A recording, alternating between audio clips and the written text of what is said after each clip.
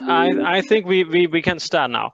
A warm welcome to our second session of our Israeli-German business dialogue about lightweighting, design, technology, and today materials. Today we are going to talk about composites, new materials, and additive manufacturing. We are happy to have 6 German companies that in the second part of our presentation event will do a short pitch about their specialties, products, and solutions. And we are in the second part of a 1-week project that is an export promotion project on behalf of the German Ministry of Economic Affairs and Energy about, well, lightweighting design. We are going to introduce 12 companies, 12 German companies to the Israeli markets. Yesterday we had a very interesting discussion and presentations about production technologies, production and testing technologies. We are introducing that. That means Shula Wolfs from the Israeli-German Chamber of Industry and Commerce, together with her team, Eva and Bea. From the one side and from the other side, that's my company, SBS Systems for Business Solutions. We are working together since now 7 years on behalf of the German Ministry of Economic Affairs, doing these export promotion projects. Normally we would be in Tel Aviv right now. Now we are all together somewhere and finding together here on Zoom. I am glad that we have here today Werner Loscheider again. He is the responsible and the head of the Division Construction Industry, Lightweight Construction, New Materials and Resource Efficiency in the Federal Ministry of Economic Affairs and Energy.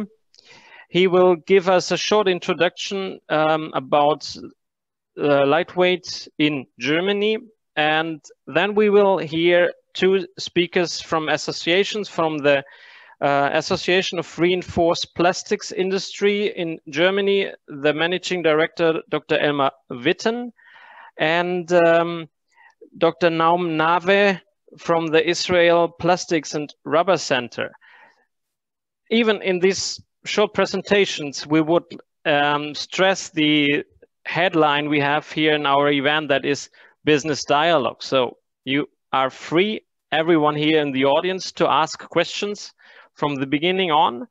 And that is now for the introduction, for the first speeches, and then even for the company presentations. Shula, some remarks about what we are going, how it will be handled and what we are going to do after the pitches.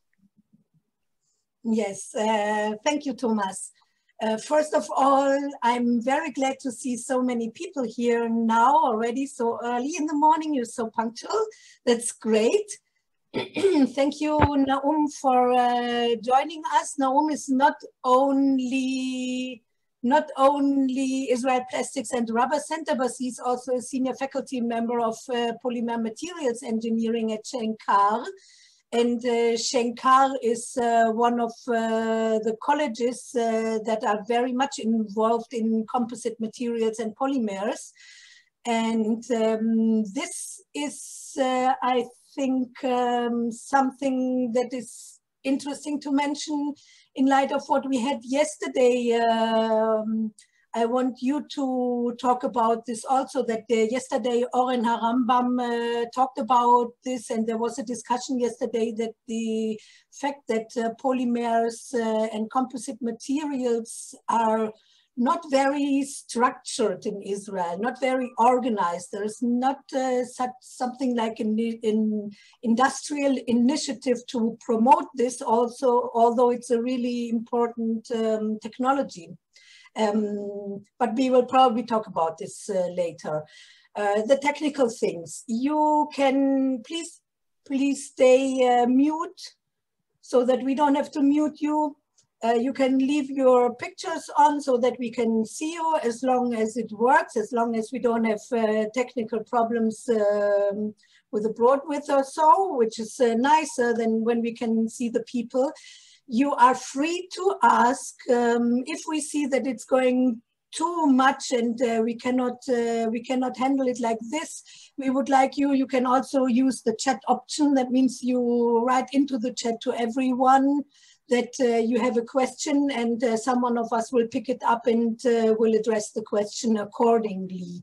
It would be nice if you could raise your hand if you want to ask a question, that so that we can see it. You're free to have reactions also. I will put my mail address into the chat now, so you can address me if you are interested in B2B meetings with the companies, because this is what it's about. We want the companies to meet potential business partners, to meet the Israeli,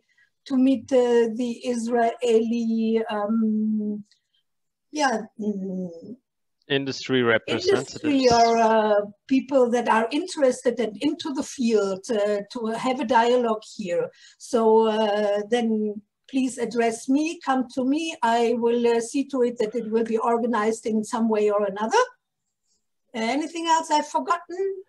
You can download the delegation brochure from the link you can see in the chat right now, the first link, and you should use this moment because otherwise there will be a lot of questions before and you won't find it anymore. So click on this link, you see a program of today, and more important, you see the short company profiles from all of our 12 German companies.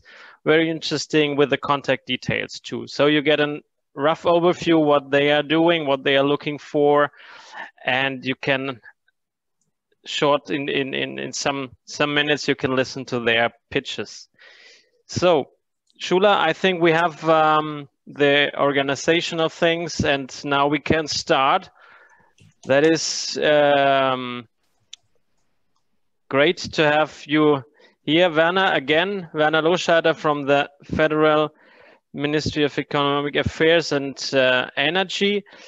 We are looking forward to get some ideas about the organization of lightweighting with crossover technology, lightweighting solutions, how it is organized in Germany.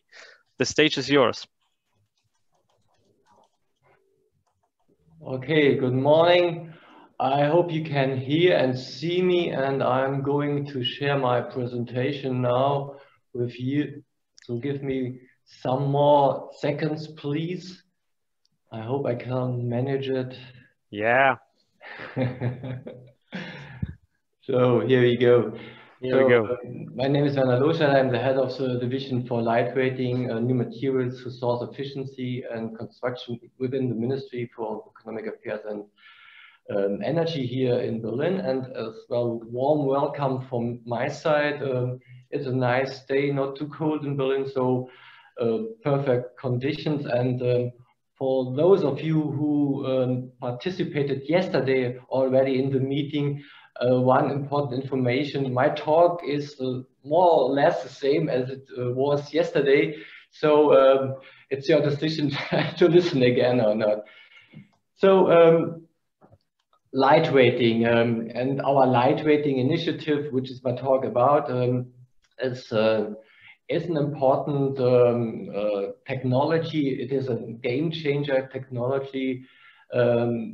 And of course, the overriding global trend and challenge is Corona, the Corona pandemic in these Corona days. But climate protection as as another global trend is important for us, and we have to tackle that challenge as well. And in those regards, lightweighting is important, is an enabler, a driver of innovation.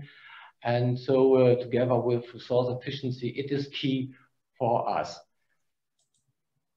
At the same time, lightweighting is a cross-cutting technology consisting of different technologies different industries, different materials, different manufacturing processes, and you can find them here at that slide in form of that bionic structure, in form of that honeycomb structure, and bringing those players, those stakeholders together is not a self-fulfilling story. It is work that has to be done, and we have done that in the last years within our ministry, and we have established our lightweighting initiative, which is mainly about networking and funding in that cross-cutting technology. And because Shula has mentioned it in her introduction, I want to pick up that point.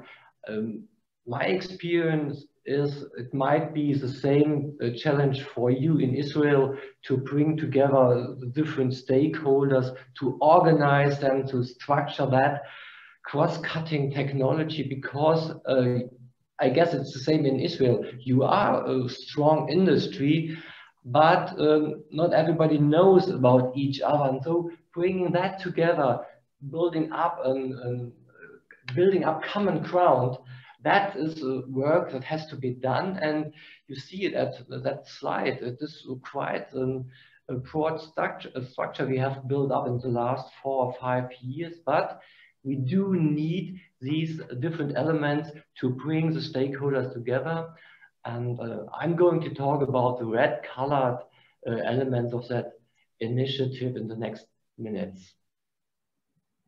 So the first one is the strategy group, and that underlines my thesis. It is a broad and complex structure consisting of the representatives of the Länder Lightweighting Organization, and that was Thomas was talking about it a few minutes ago as well.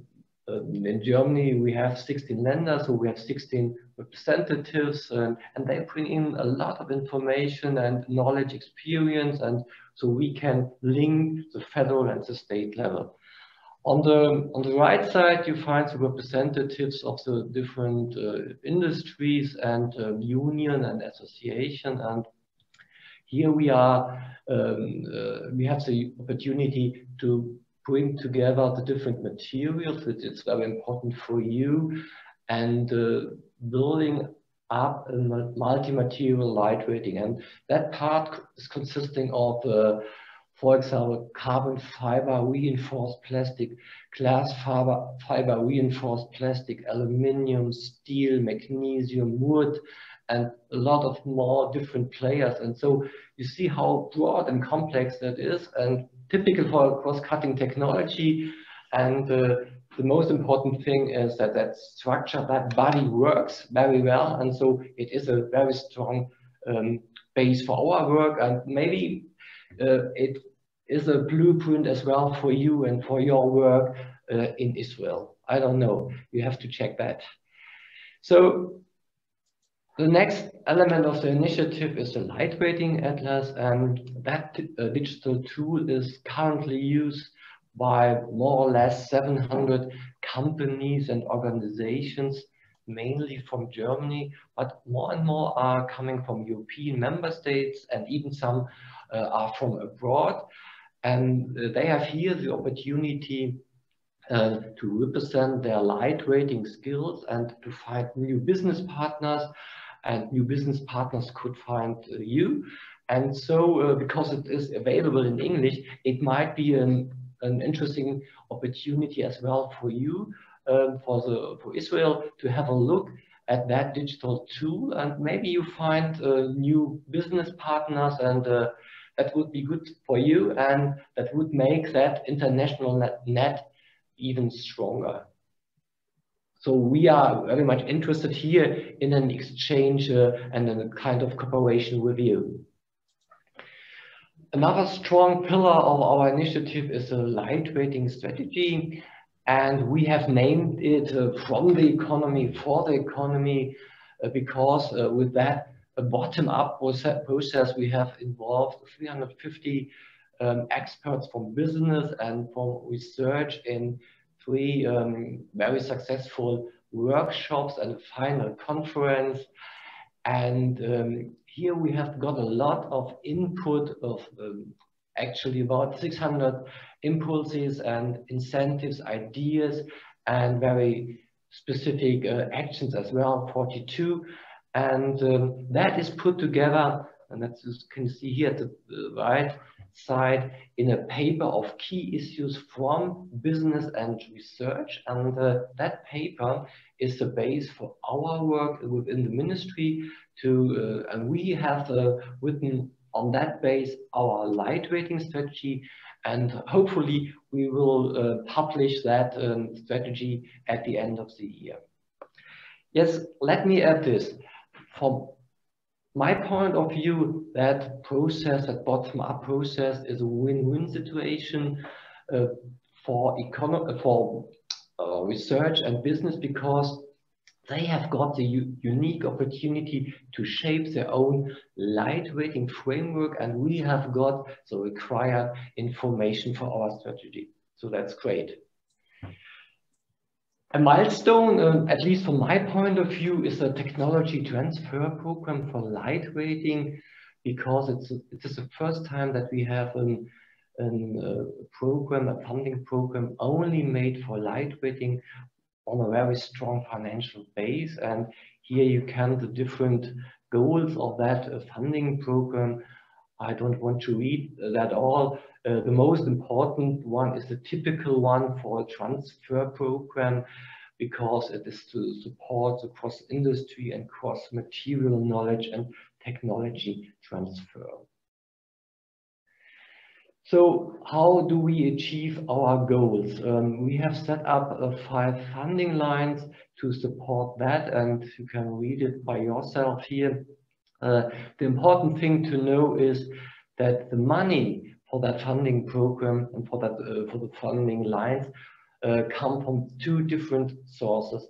The first source is, not very surprisingly, the budget of our ministry, but the lion's share of the money comes from the second financial sources, which is the climate fund of the government, and that money goes into the funding lines 2 and 3, and they are about CO2 savings, they are about climate protection and resource efficiency. And here you can see how important climate protection is for lightweighting generally, and specifically how important that is for lightweighting and that funding program. And so climate protection is a driver as well for lightweighting. And to conclude that point, that program has started at the beginning of this year very, very successfully. And so we are happy to have set up that funding program. A last point is on internationalization. And here are two events important from my perspective, which you can see here. We have initiated and organized a meeting 2 weeks ago, the first meeting of the European Lightweighting Network under the German EU Council presidency. And the idea behind that was to bring again together the different players on European level of business, research, European Commission, and of the ministries in the different member states, and as well building up here a net in the field of lightweighting. That is key as well on European level. The next event is a political highlight, the second lightweighting summit at the Hanover Fair on the 13th of April next year. A political highlight because we have high-level speaker. One of them is our minister, Peter Altmaier, and we have the Swedish minister with us, high-level speakers from Netherlands, Austria, and so that's a meeting you shouldn't miss. And it's again about European networking. So you can see that how important that networking is for Germany, and I guess it's the same for you in Israel. The last point is the point which brings us together today and yesterday and all the days here. It is about the foreign market entry program. You know that program more or less. So it is for us in the field of lightweighting an important instrument to cooperate with companies in foreign countries, and we do have more meetings like today. We had them with US and with China, and we will have them next year with Netherlands, Japan, and Nigeria. So that market entry program is very important for us, and I'm open for more of an involvement, between Germany and Israel. So if you are interested, please give me a hint to go on with our cooperation. So let me sum it up. Lightweighting is a game-changer technology, and it is key for strengthening and modernizing our industrial sector here in Germany on a sustainable level. And to illustrate that, let me use the lightweighting principle that stands for less weight, less energy, lower emissions, greater functionalities, and better resource efficiency. And of course, there are challenges we have to tackle. And the first one is, from my perspective, establishing fully digitized and linked value chains. And we do need as well the necessary skills and knowledge on every level to handle that. Secondly, we do need reducing costs, especially in the automotive sector, but in many other sectors as well. And thirdly, we have to set up suitability for mass production. And last but not least, with regard to ecological and climate points, we have to set up sophisticated recycling processes, especially regarding multi-material lightweighting. And if we do so, and I think we can and we will do so, lightweighting is a win-win-win technology for jobs, climate, and companies. And so that's it from my side. If you have more questions concerning the technology transfer program for lightweighting or the lightweighting initiative, please get into contact with my colleagues, and you find the contacts here on that side. And yes, thank you for your attention and thank you for having me. And I'm very interested in your cooperation and questions and your remarks. Thank you very much. Thank you very much, Werner. It's always a pleasure to see how much the government, how much you have done in the last years to put up such a strategical approach to strengthen a technology, a crossover technology that is very important, very directed versus a future with a lot of benefits for resources efficiency, environment, and other aspects. So we will concentrate on two aspects right now. This is the material side, and in Germany and in Israel, what there is the trends and what is going on. And then after that, we will have a short discussion, and maybe if there are any questions to your side from our audience, it's welcome to put you in the discussion with our two speakers, Elmar Witten and Naum Naveh. So thank you very much again, Werner. And now I would like to pass the word to Dr. Elmar Witten, the Managing Director from the Association of Reinforced Plastics Industry. Please, Elmar. Yeah, Thomas, thank you very much. Can you see my presentation now? We see your screen and the presentation. Perfect. Okay, fine. Thank you. Thank you very much for the kind introduction. And thank you very much, Werner Loscheider, for the introduction of the Lightweight Initiative, which is, I think, in Europe very unique. And we as AVK are, of course, actively supporting this initiative. And with our material, reinforced plastics or composites, we are part of the lightweight industry. And for our material, lightweight is always a market driver. And The headline of today is New Materials, Composites and Additive Manufacturing. And I have to tell you, composites are not a new material.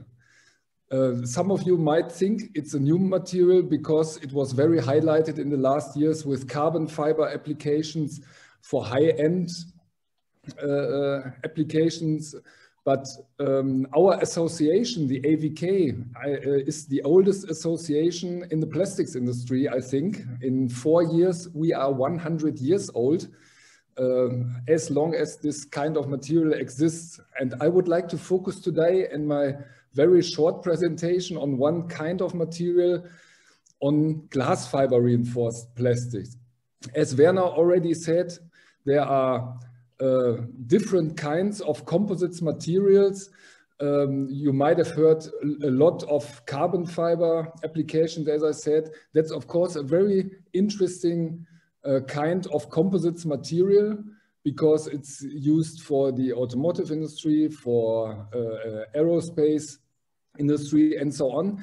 But if we have a look at the market, the carbon fiber production or the production of carbon fiber reinforced plastics is, in terms of volume, only 1% of the composites material. We don't see your, I see only the first page of your presentation. I'm still at the first page. That's okay, because in my mind... I go very briefly to the other slides. That's all right. That's still my introduction. But 95% of the market of composites, so of reinforced plastics material, is glass fiber reinforced. And we do this survey on the market, not only on the German market, but on the European market since decades. And I show you here the last figure I presented the first time 2 weeks ago.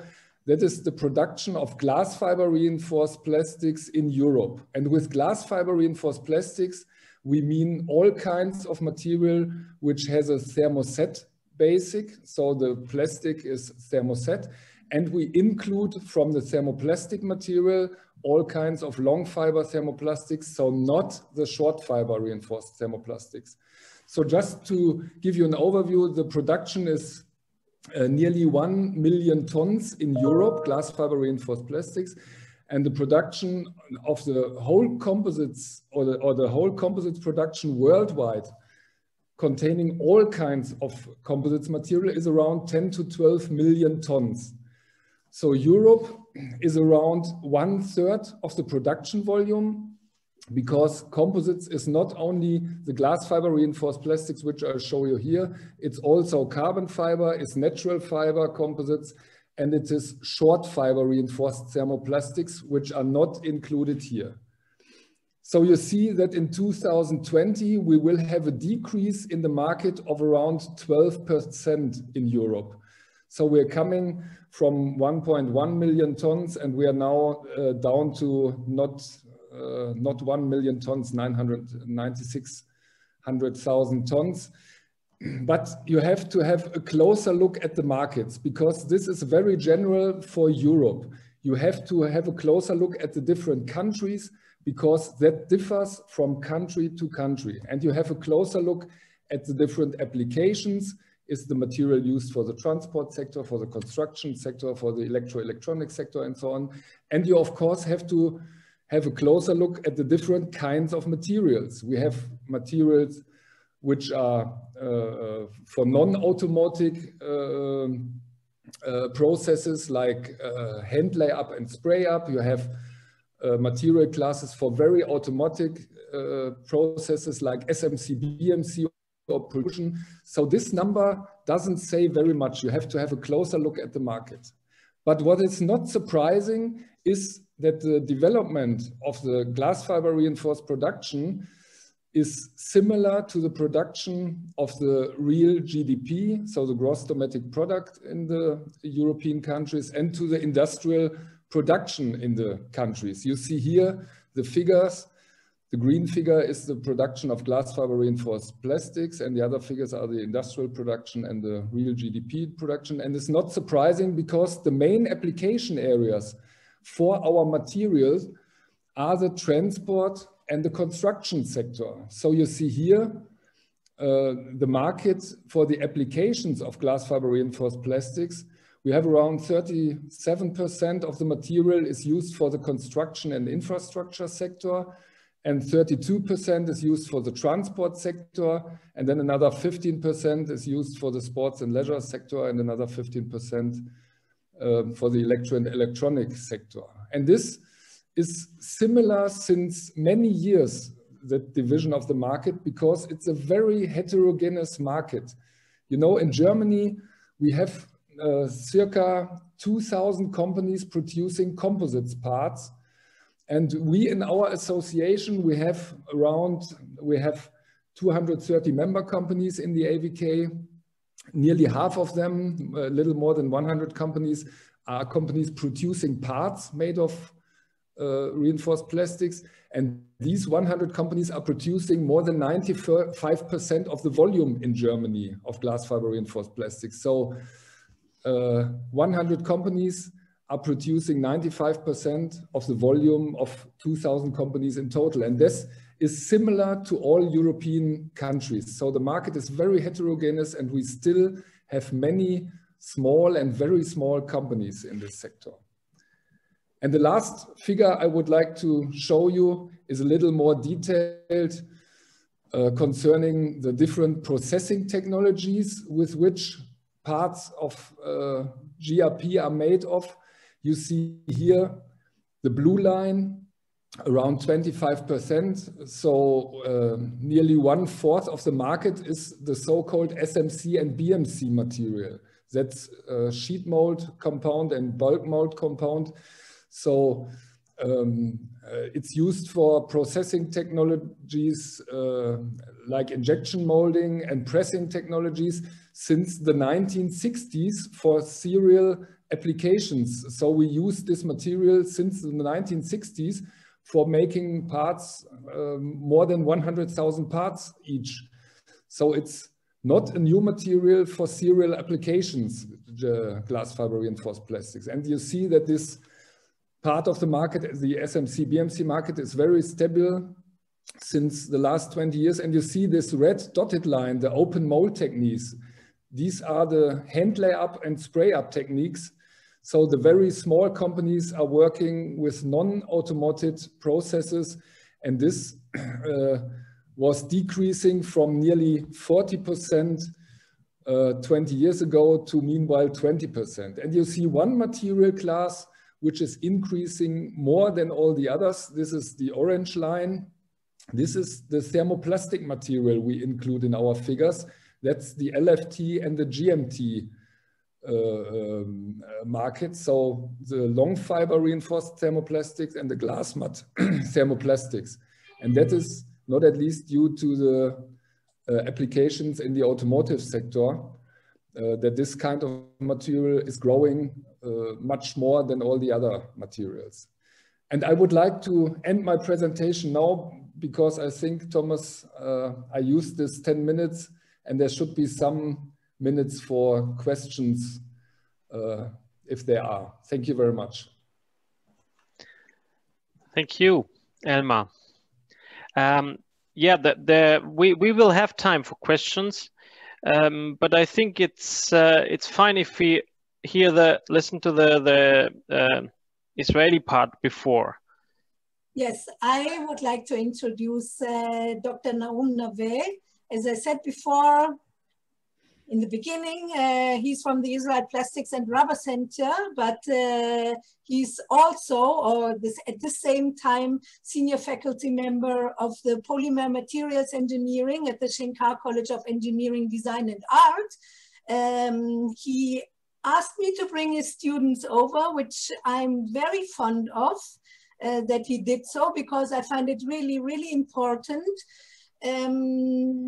Naum Naveh is an expert in polymeric materials and technologies, and he comes from the Technion. He studied at the Technion. He had a sabbatical in Toronto, I think.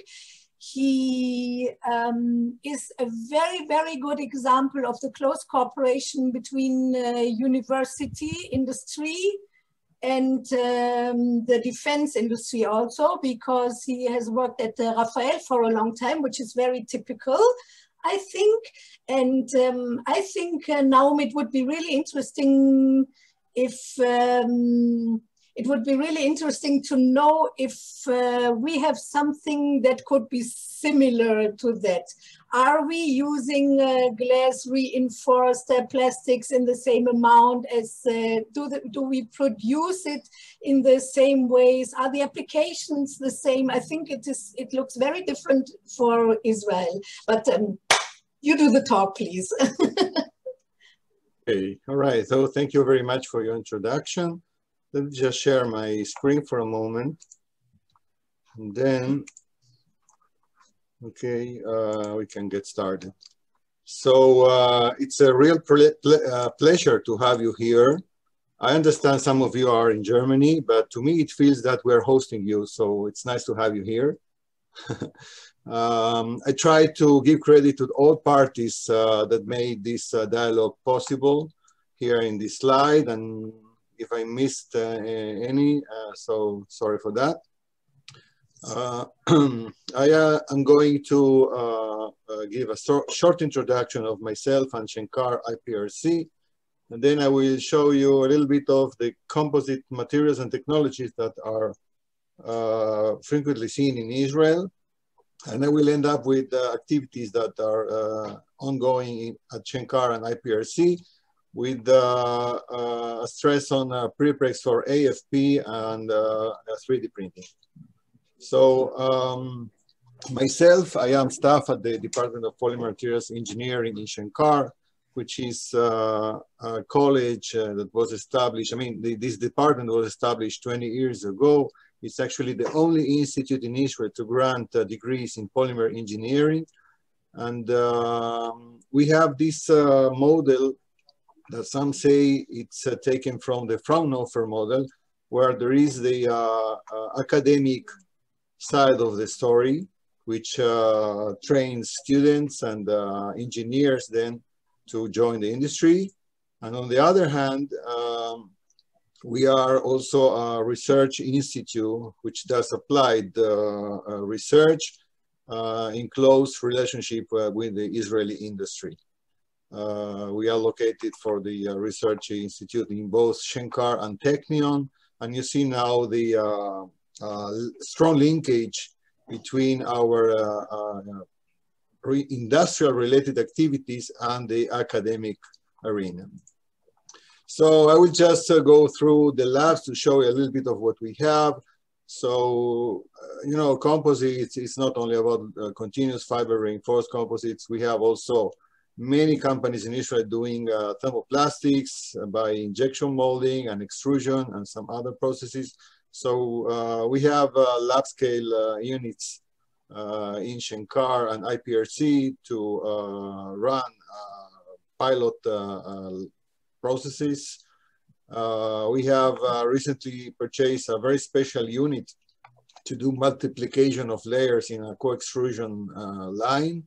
So basically, as you can see in this diagram here, we're able to make films or sheet with hundreds and even thousands of layers. And this brings us, I would say easily, down to a micro to nano thick layers. I mean, depending on the number of layers that you can introduce with these multiplication units that we can set up in series, we can do nanotechnology in a continuous way.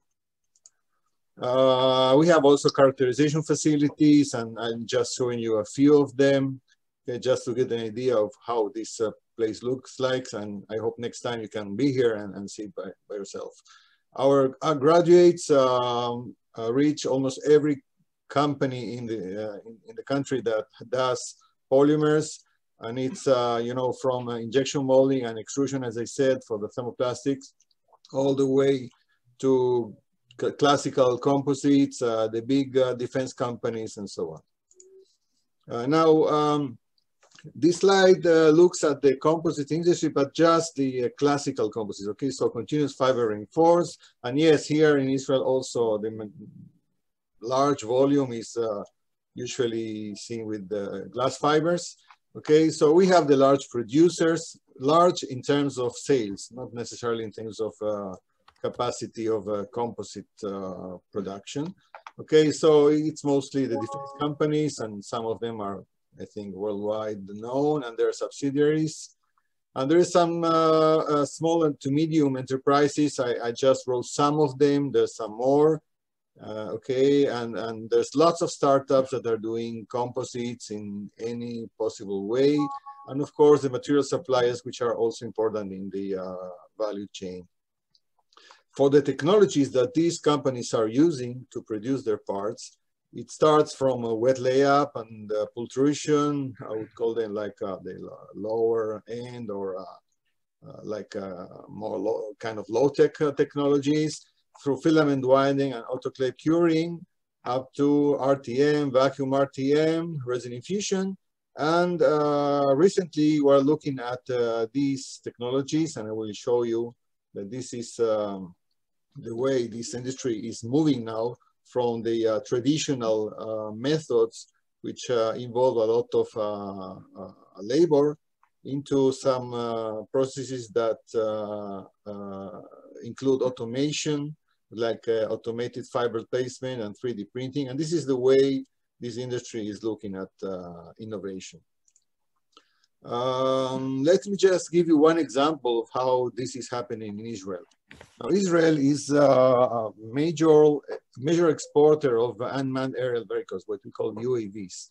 Okay, several companies are exporting, you know, Elbit and some others. Elbit is maybe the largest one. Traditionally, these UAVs are made by just, you know, the processes that are shown here, hand layup and autoclave curing. And since, as I said, these processes are cost consuming and they demand a lot of labor, we're trying to see how to move from this map of technologies into something that would give us a better control of properties, lower cost. And it's in a way similar to, I think, the last slide that was shown this morning, this first presentation. I remember slide number 11, about the benefits of doing something innovative. Okay, reducing costs, introducing innovation, reducing the CO2 emissions, and hopefully also recycling, something we have just started thinking of. So just as a little scientific background, my presentation gets a little bit technical, and it has to be technical. As you already know, there's, I think, 15 students of mine listening to me, so I have to be careful. We're trying to go from solution impregnation of prepregs or composites, and also, you know, traditional prepregs contain a small quantity of solvents. Going from there to hot melt impregnation. That means that we're trying to get rid of the solvents and then reduce all the emissions and improve our productivity in the lines. So this is one of the major things that is going on in Israel, automated fiber placement. As far as I know, there are 3 machines in Israel doing AFP at different stages of development. Okay, basically, for those of you who do not know what AFP means, it's a robotic process that allows to apply the prepregs in a controlled way, while the material itself has a very good control over fiber volume fraction and void content. So this is the kind of things that companies in Israel are looking at now. Okay, for instance, this would be a part for the F-35. There's 2 companies in Israel doing parts for the F-35 platform. Ourselves in Shenkar IPRC were involved in this trend, and for the sake of improving the knowledge and technology of automation in Israel, we have a machine that looks like this. This is a picture taken at my lab. It's a prepregging machine, automated, totally automated, to produce prepregs for the AFP process. Okay, now in order to get going with this project, we have also developed prepregs of our own, and we have developed the resins. I will show you a little bit of properties that we can get. This is toe prepreg being done in my lab. Okay, and this would be a tape prepreg. We can go up to 4 inches wide. Okay, just a brief view of what we can do at Shenkar IPRC. Now, as I said, we develop our own resins. So you can see here, for instance, for the viscosity that is required, on one hand, to allow good impregnation at the processing temperatures, on the other hand, to have good tack and allow drapability. So we have chosen our compositions, and I can show you here that our compositions have a pretty nice outlife. That would be the storage time at room temperature. So basically up to 2 months, and now we're looking at even more. We can keep these prepregs without refrigeration. They have also decent gel times, and we have done some characterization. And as you can see here, for instance, we don't need any tougheners to keep interlaminar shear strengths or for the sake of characterization fracture toughness. Okay, so it seems that our resin is self-toughening. We're looking at nanotechnology as well. Many companies in Israel are looking at nanotechnology in different ways. We're trying to incorporate nanotechnology into a continuous process. So starting from the carbon fiber itself, okay, we have done deposition of carbon nanotubes, single wall and multi-wall. And with single wall, we get a very nice even deposition on the carbon fiber. And then we do micromechanics to characterize the bonding or the adhesion between the fiber and the matrix. And with the epoxy, we can demonstrate that addition of carbon nanotubes onto the carbon fiber surface enhances or increases the interfacial shear strengths, sometimes by twofold. Okay, we have done also fragmentation tests. You can see how little these samples look like.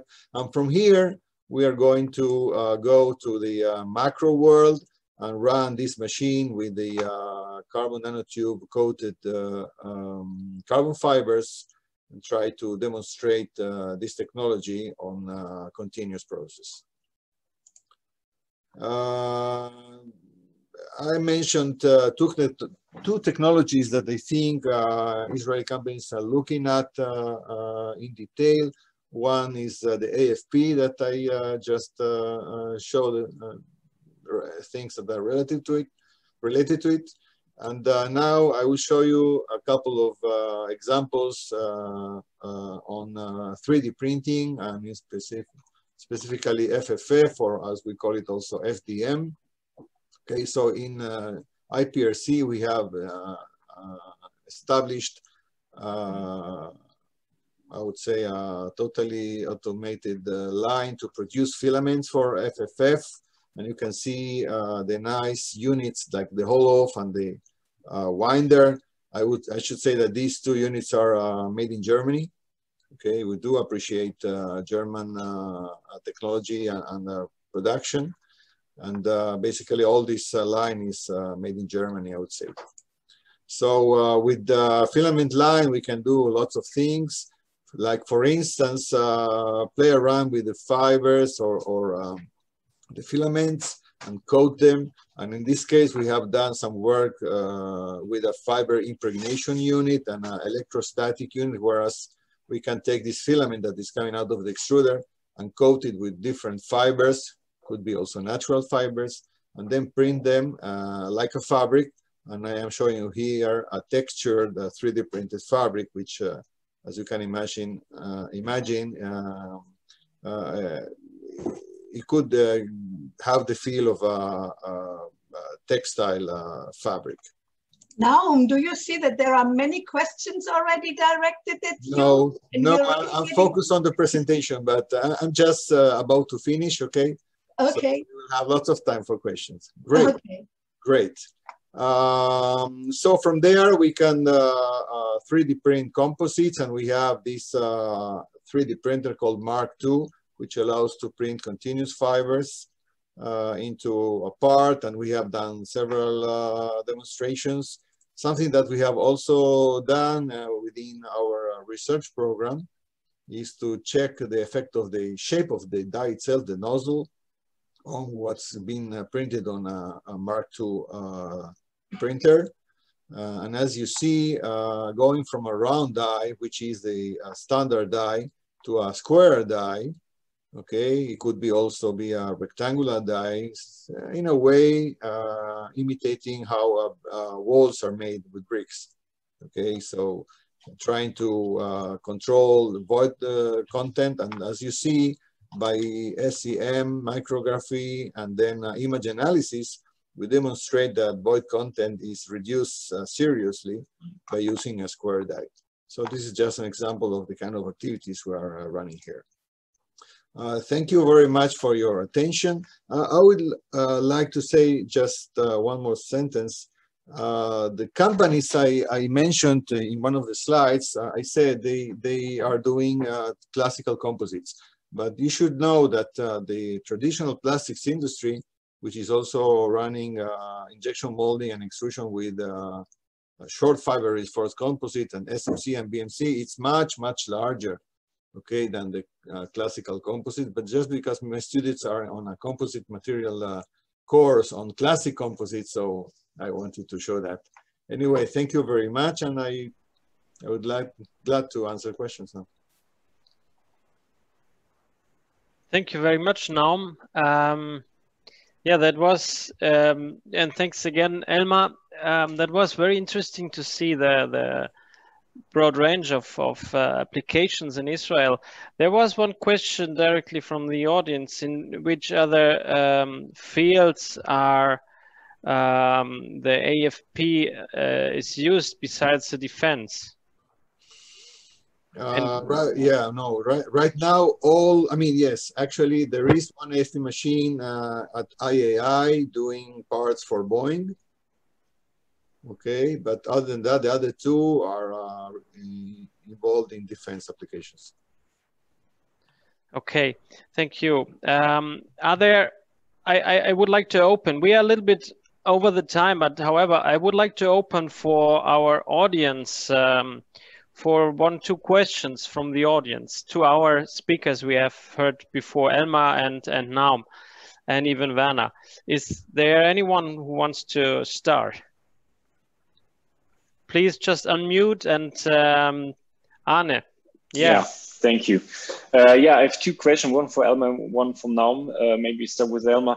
Elmar, you mentioned that a lot of the glass fiber reinforced plastics are used in the electronic industry, and I was always wondering which exact application that might be.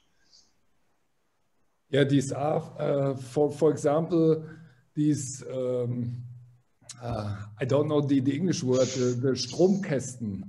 Okay, okay, yeah, the cases, yeah. The cases for electric, for example, that's really a big amount of material that is used. Yeah, you're right. Yeah, and surroundings for cables and things like that that are also part of electronics. Yeah. Thank you. And the question to Naum would be: Naum, you mentioned that there is a lot of AFP usage in Israel. Is it all thermoplastic, or do you see also a trend like we see in Europe that people go more and more to thermoplastic materials for AFP? Yeah, okay, so yes, first of all, people are trying to move from thermosets to thermoplastics, and the advantages are clear to all of us. But still some of the companies are working with thermosets, mostly epoxy. Myself, I have developed this resin that I showed you. It's a hot melt epoxy. Okay, so it's a thermoset, but for processing, it behaves as a thermoplastic. So it gives you benefit from both worlds. And as I showed you, it also has very good toughening properties. So it's something in between. But yes, the industry is trying to move to the thermoplastic composite. It's not easy. Okay, there's lots of issues with thermoplastics, impregnation, and so, availability of materials. Sometimes we have an issue also with end use. Okay, not always. Yeah, but okay, and I hope I answered the question. Yeah, perfect. Thanks. If possible. Thank you. Are there other questions? Yeah, from Bena, please. Yes. Hello, this is Sam Company, Germany. So yesterday we have seen the presentation from Karmaya where they are spreading the fiber, impregnating and producing the sheet. And afterwards we have seen also the presentation of for the robots from AFPT, where the slit tapes are being then used for the next processes, but the middle is actually missing, where this big sheet would be slit, yeah, and produced the spool or the pancakes. Or sometimes they have also mixed lines where thermoset and thermoplastic could be made slit toe or dip toe. Yeah, both could be done. Is something like this already being produced in Israel, or is it any plan for the near future? Okay, no, there's no production line in Israel for slit tape. I mean, composite slit tape. The machine you saw is actually the only one. It's in you know, it's a lab scale machine. But yes, there are plans to upscale to production line in the future or in the near future, depending on budget, I guess. Okay, so if this is something that you can support and we can discuss, of course. Thank you very much. We'd love to. Thank you. Thank you for this question that is bringing us always more and more in technical details, Bena.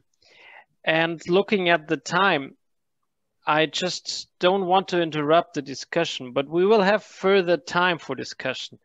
But now I'm very happy to introduce Dirk van Reden again, because I have to admit that it becomes a bit too technical for my understanding. So I'm very, very happy that we have with Dirk the chair of our pitching session that is from the sector and from my carbon, that is the cluster in the Composites United Association in Germany. So Dirk, you just introduce yourself, and he will present the German companies that will pitch after that. Obviously, again, you are always invited to questions, and if we become more and more specific, I think it's just what our next speakers want to become. Thank you very much, and the stage is yours, Dirk. Yes, thank you, Thomas, for the introduction. Hello, everybody. Yeah, I'm happy to moderate also today the company presentation session. Maybe for those who have not the chance to join us yesterday, really short, only 2 sentences to the carbon composites. Yes, sorry, the Composites United and MyCarbon. The Composites United is an industrial-driven network in the center of Europe. We have regional departments in Germany, in Belgium, Switzerland, and Austria. And we are focused on fiber-reinforced high-performance materials. That means fiber-reinforced plastics, but also ceramics or concrete. And with nearly 400 members, we are one of the largest networks for lightweighting technology and fiber reinforced materials. So, but more I don't want to say about our association. If you are looking for partners in Europe and you do not find them today or in the presentations yesterday, just feel free to contact us. I think in our network we will find the right partner for your projects or for your interests. So let's directly start with the company presentations. Yesterday we have seen some companies who make machines for production parts or for testing parts. But or for handling textiles, but we have not seen companies who produce really the materials. And today we have two of them. The first will be the BÜFA Thermoplastic Composites, and Dirk Punke will present this company. So Dirk, the stage is yours. Thank you. I will try to start the engine with my company presentation. Can you see it? Yeah, perfectly. Okay, great. How can I move on? Ah, that's right. So BÜFA is a very old, not very old company founded in 1883, and we have various business areas like composites, cleaning, and chemicals. Our company is in the new business area, founded in 2019, and we are distributing and also manufacturing some types of thermoplastic composites. Myself, I was for 25 years here in this composites area. As Elmar said, glass fiber reinforced plastics are a very old product, and we started making glass fiber reinforced composites or distribution and also specialties in 1961. And after 25 years, we decided it's time to go on with thermoplastic composites. And you saw also in the presentation of Elmar that thermoplastic composites are moving forward in Europe. As I said, BÜFA was founded in 1883. We made about 220 million turnover. Last year, 560 employees, and due to our cleaning business, we were not very high affected this year by the Corona crisis. We have a lot of business locations in Europe, basically in Germany where we were founded, but also in all other parts of Europe. We had today also presented by Naum some things about thermoplastics, thermosets, and so on. And I also know both words, and I see really a lot of advantages with thermoplastics. So, like easy transport, easy storage. We have no emissions. That's a very hot topic in Germany at the moment. And so you see, we have a lot of advantages. Our shareholders want us to have a more sustainable future. So this is a company policy that we want to invest in a sustainable portfolio with natural fiber-based materials, with thermoplastics who are better to recycle. We have also post-consumer recyclates in our portfolio. And we always try to renew our portfolio with this kind of sustainable material. Our product range is, in the moment, for a startup quite big, but we had a lot of opportunities here in Germany and also in Europe to get interesting products. For example, we have conductivity master batches based on single-wall carbon nanotubes. For thermoplastics, we have natural fibers and natural fiber-based fabrics. We have long fiber thermoplastic pellets for injection molding or thermoforming. We have a lot of unidirectional tapes, and from these tapes we also make customized laminates. And we have as a distribution some sandwich panels. This composite or conductive paste is manufactured by our sister company, BÜFA Composite Systems. And initially it was developed for thermoset applications for polyester resins, epoxy resins, but we also have some applications now in thermoplastics. It's very difficult to handle, so not for everybody, because you need very high shear forces for that. We are very happy to be partner of Cordenka, who are one of the world's biggest producer of cellulose fiber, rovings, fabrics, and also short fibers, for example, for compounding for thermoplastic materials. And it's a very unique material. From my point of view, it's the only material that increases the impact strength, the tensile strength, and also the HDT. And so it's a very interesting compounding material for example, polypropylene. LFT we make together with our Indian partner SkyEye, also very interesting materials, a little bit of a forgotten technology. So LFT was very strong in the 80s and the 90s. You can have very interesting mechanical properties, less warpage and so on, with a pellet that you can really handle with every injection molding machine. Yeah, very interesting, and this is one of our main focus materials here in Europe, but we meanwhile have really worldwide business with this kind of materials, because we have a very broad portfolio and we offer very unique combinations of materials. So not only the mother rolls, there we are a distributor, but you can see also here our portfolio. So starting from glass fiber, polypropylene, to carbon fiber, polyether ketone, PPS, but also we have meanwhile in the portfolio a flex-based polypropylene tape that is really interesting, very interesting properties and also nice aesthetics. And now this is a really interesting thing and very unique offer that we make to the market.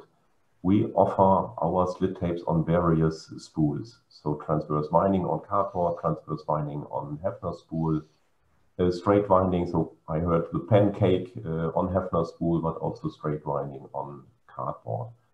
And there we can start at 3 millimeters. So here with this transversal winding, we start with 3 millimeter width, and we can go up to the mother roll size, of course. And depending on the supplier, we can make up to 4,000 meter, which is difficult to handle on a spool, yes, but we have a lot of offers. Our standard length is currently this 200 meter. And this is also something that we want to offer, that we have materials on stock that you can order it within 2 weeks, for example.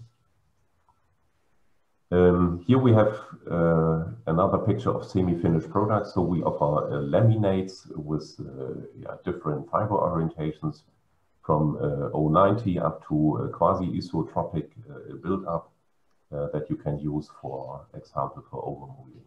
There we have already a lot of interesting projects from glass fiber polypropylene, and currently we have some carbon fiber PPS laminates that we are selling. Sandwich panels is a very new product within our portfolio, and quite interesting because you can bend them, you can mold them, you can coat them nice, and but in the moment a small product in our range. So I'm through with it. I hope you enjoyed it. I hope I was in time, and yeah, I'm back again. Yeah, perfectly. Yeah, you're perfectly in time. Due to the fact that we start a bit late, I would say we have time for one question. Is there any question out of the audience? Just unmute your microphone and start to speak.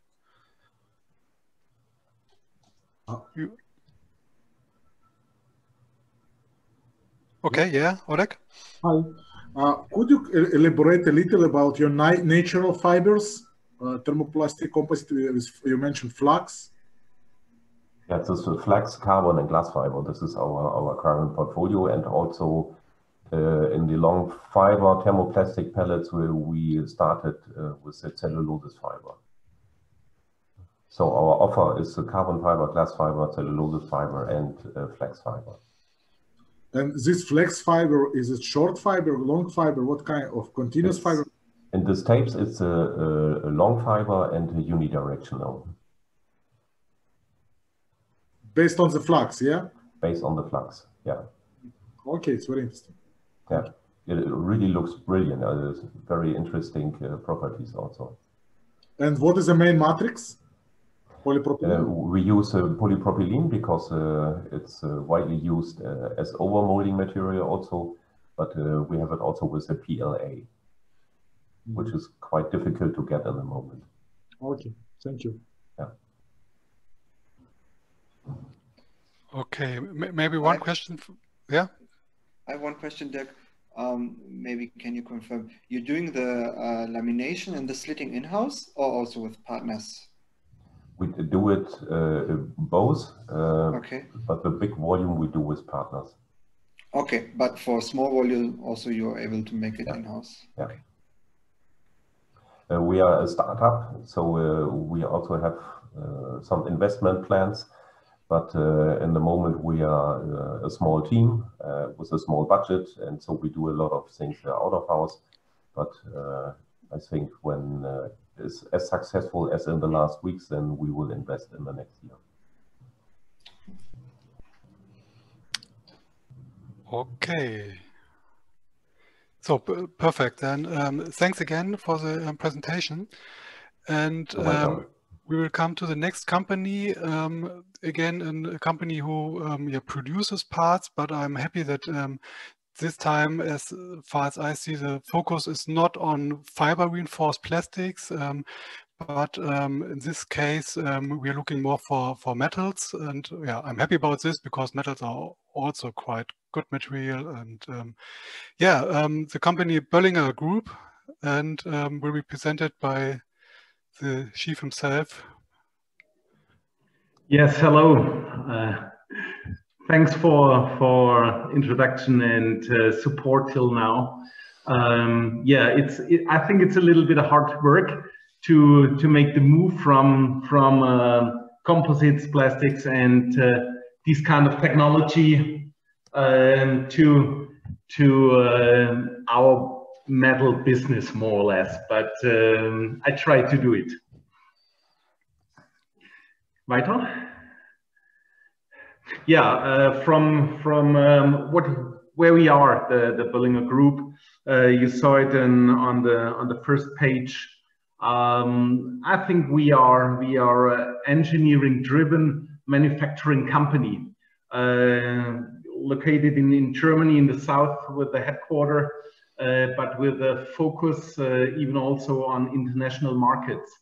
And there you see some examples of countries where we supply, and interesting companies there. And yeah, what is the reason for the interesting to Israel? I had the chance to stay in Israel in the beginning of 2019 and saw the high-tech mentality and this innovation ghost ship and this absolutely technical leadership feeling. And that was more or less the startup for our ideas to come in contact with companies in Israel. And as there was the chance to do that in this circle, it was a fantastic possibility. Okay, weiter. What we do in the moment, we are more or less a typical mid-sized German group with an DNA of an automotive supplier. As my father founded the company 35 years ago, more than 35 years ago, we started as a classical supplier. We do that what our customers want. And so over the time, we get a completely different DNA. It has to do with the parts we produce and the business we are. In automotive, we are more or less that guys who realize prototypings and pre-series components. You can see, you can say that there who was the volume small and the complexity high. That is our range for such things. And but even not only the automotive sector is impressive and for us and our business. So we have different situations too. The machinery and plant engineering, aerospace and astronautics becomes more and more important parts. It's a small part, but it grows up. And inside the automotive business, we are absolutely, since a couple of years, consequently on the way, coming from 100% combustion engine technology to now more than the other sides, e-mobility and alternative powertrain systems. Okay, weiter. Yeah, therefore we use an interesting technology from our point of view. It's 3D printing in metal, and we started with our activities in that business in 2012. So that means more than 8 years that we are consequent on the way to a production and manufacturing company for that. And yeah, as we had the first ideas of this technology in that way, we did not know exactly what's the future. Is it a fine alternative to the other technologies we use or are on the market, or what's the main part? Now there we see that there's a fantastic possibilities to think out of the box and produce out of the box. We have a directly focus on metal, and that's a little bit the different to that what I hear this morning before and later on too. And yeah, we have also focus on bigger parts. Weiter. Yeah, what is the fine side of that? The picture, even there you see on several pages, is a project we've done in several steps and in several technologies. But the picture you see there is a 3D printed gearbox for an hypercar. And let me say what is for us the big issue or advantage. It's a really high-speed process. We have a really short time period in realization against the normal and other technologies. You have as a customer, and we have too, absolute maximum of freedom of construction.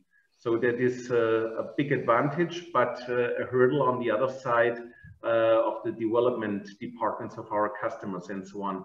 And what is the really fine thing is that we have here a toolless production, and the time to production readiness is even only a few days in the most cases. And on the right side, you see the space we can use, and that is for us the key figure. 800, 400, 500 millimeters.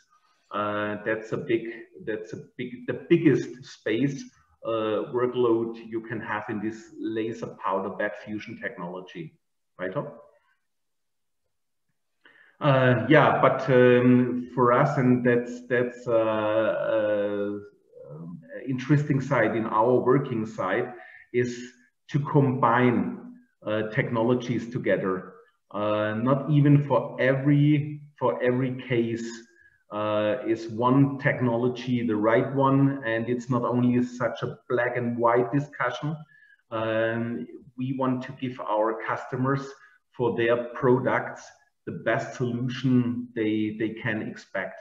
And sometimes if the volume is higher or there are special backgrounds necessary, it's even fine to cast the parts. So there we use our own foundry and our own casting technology, weiter. And it's especially in our way the low pressure sand casting technology. It's a technology for very good mechanical marks and high complexity parts. There we do prototyping components, low volume series parts, and even we combine it with the gravity technology. So we use two casting technologies for that project. And there we are free on the space. So the advantage is we can do bigger parts than as we can then build via 3D printing. Okay, weiter. Yeah, every of our customers want to have at the end fully complete ready parts, and they want not to be the referee for any process steps. They order parts and they want to have 100% functional guarantees, and they want to use it in their assembly line for their machines, for their cars, for their satellites, and so on. And so that is necessary to have also a high-tech machining center. We have that weiter. With 5 and 6 axis technology, with a high competence for the high-end precision. We have climate controlled technical departments. We have the modern technology you can use in the market. We have a lot of testing and validations possibilities, infrastructure by in our house. Sometimes we build these equipment by ourselves. May leak testing machines, plants we build by ourselves. We designed and engineer and build it also. And even here also, it's the same. We start at piece 1, and we are able to produce over all technologies thousands of parts per year. The lowest volume is possible in additive manufacturing, clear. More is it possible in casting and machining. But we try to find even the solutions for our customers. Weiter. Yeah. So that's my very short presentation about that. My name Franz Böllinger. As the CEO, I'm the sales guy and also that guy for strategy together with our board, and even also Marian Siebold, who organized also this platform side from our side here. And yeah, what is the at least the situation?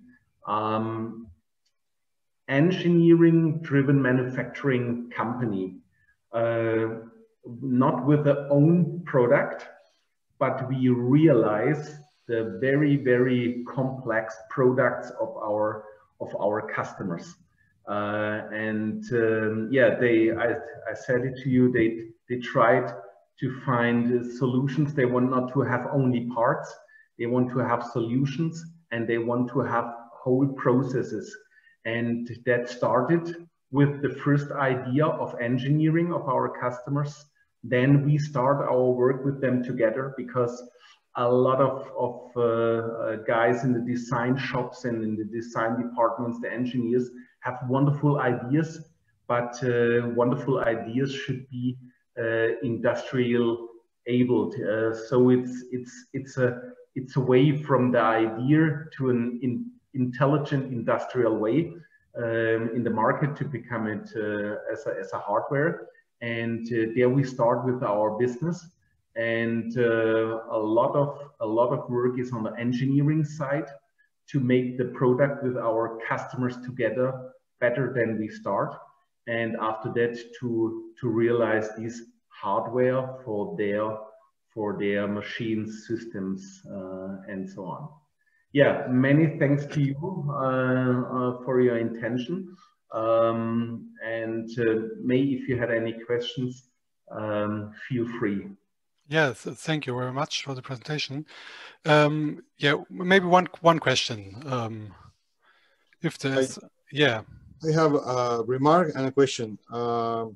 Since you are doing metal SLS, I suggest maybe through the chamber to contact the Institute of Metals at Technion.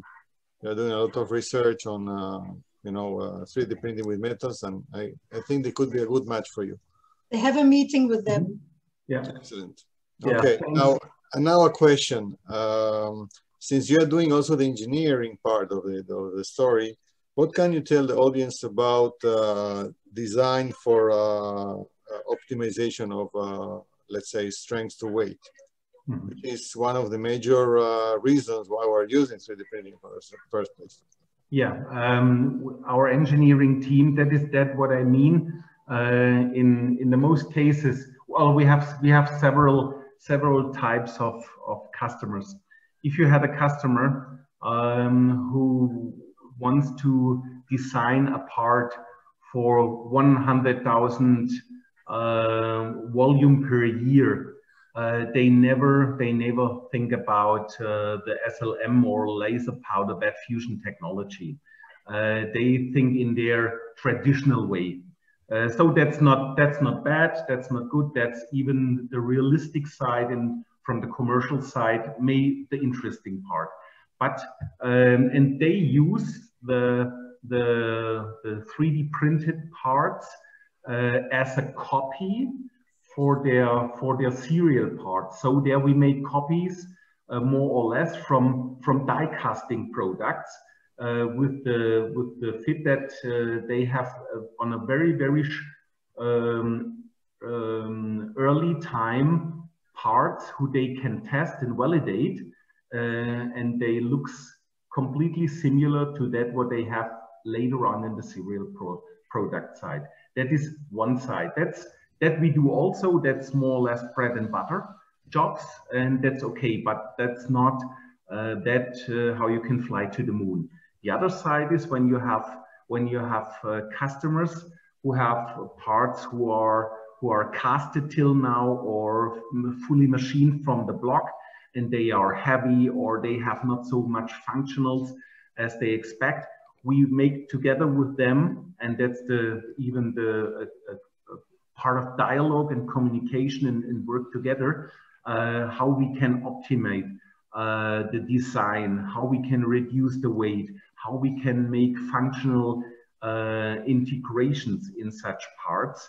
And so that's even the daily work of our engineers together with the customers. But it's a big hurdle for a lot of customers to count on this 3D printing technology, because they want to have, in most cases till now it's better, but a few years ago, they want to have several possibilities to produce a part. And it's a hard work and hard communication to give them the right ideas and to use all the advantages of this really fine technology in that way. But that's our daily work. It's not only to print parts.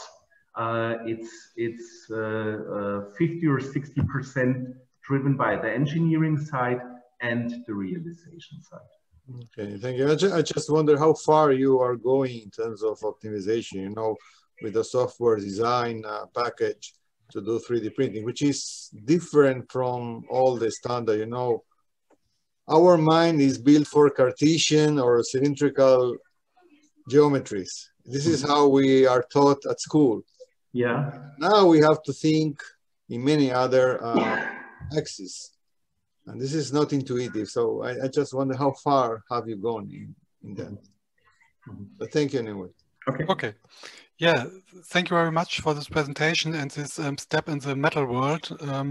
Now we will come back to the polymers, and we will have a research institution, the IPF.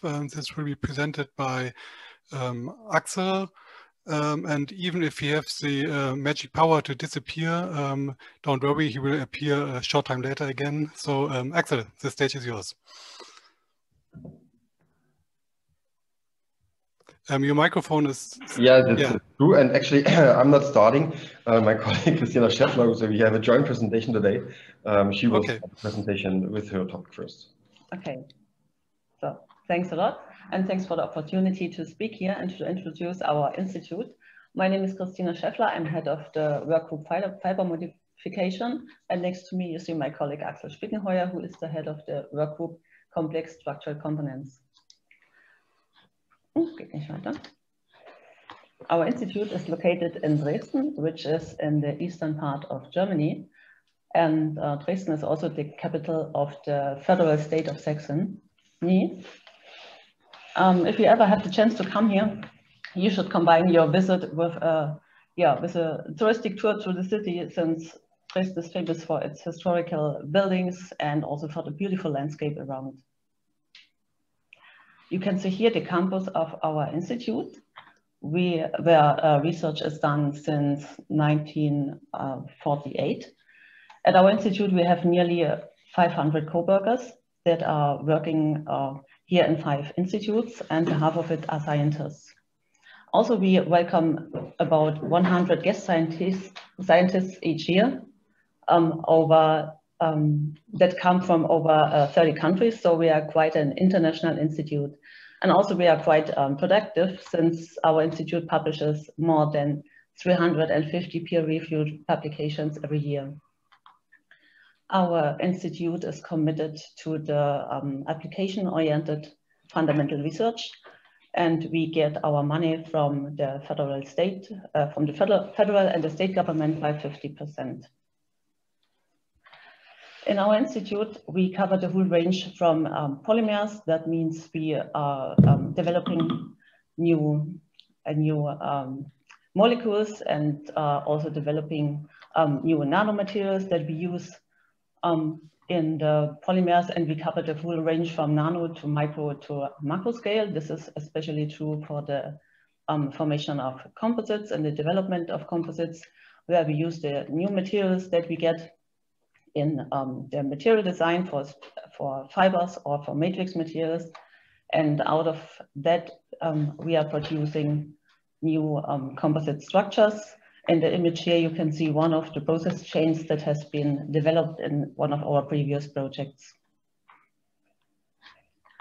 One of the highlights in our institute is our glass fiber spinning line, where we can produce e-glass fibers and even alkali-resistant glass fibers that are used in the building sector.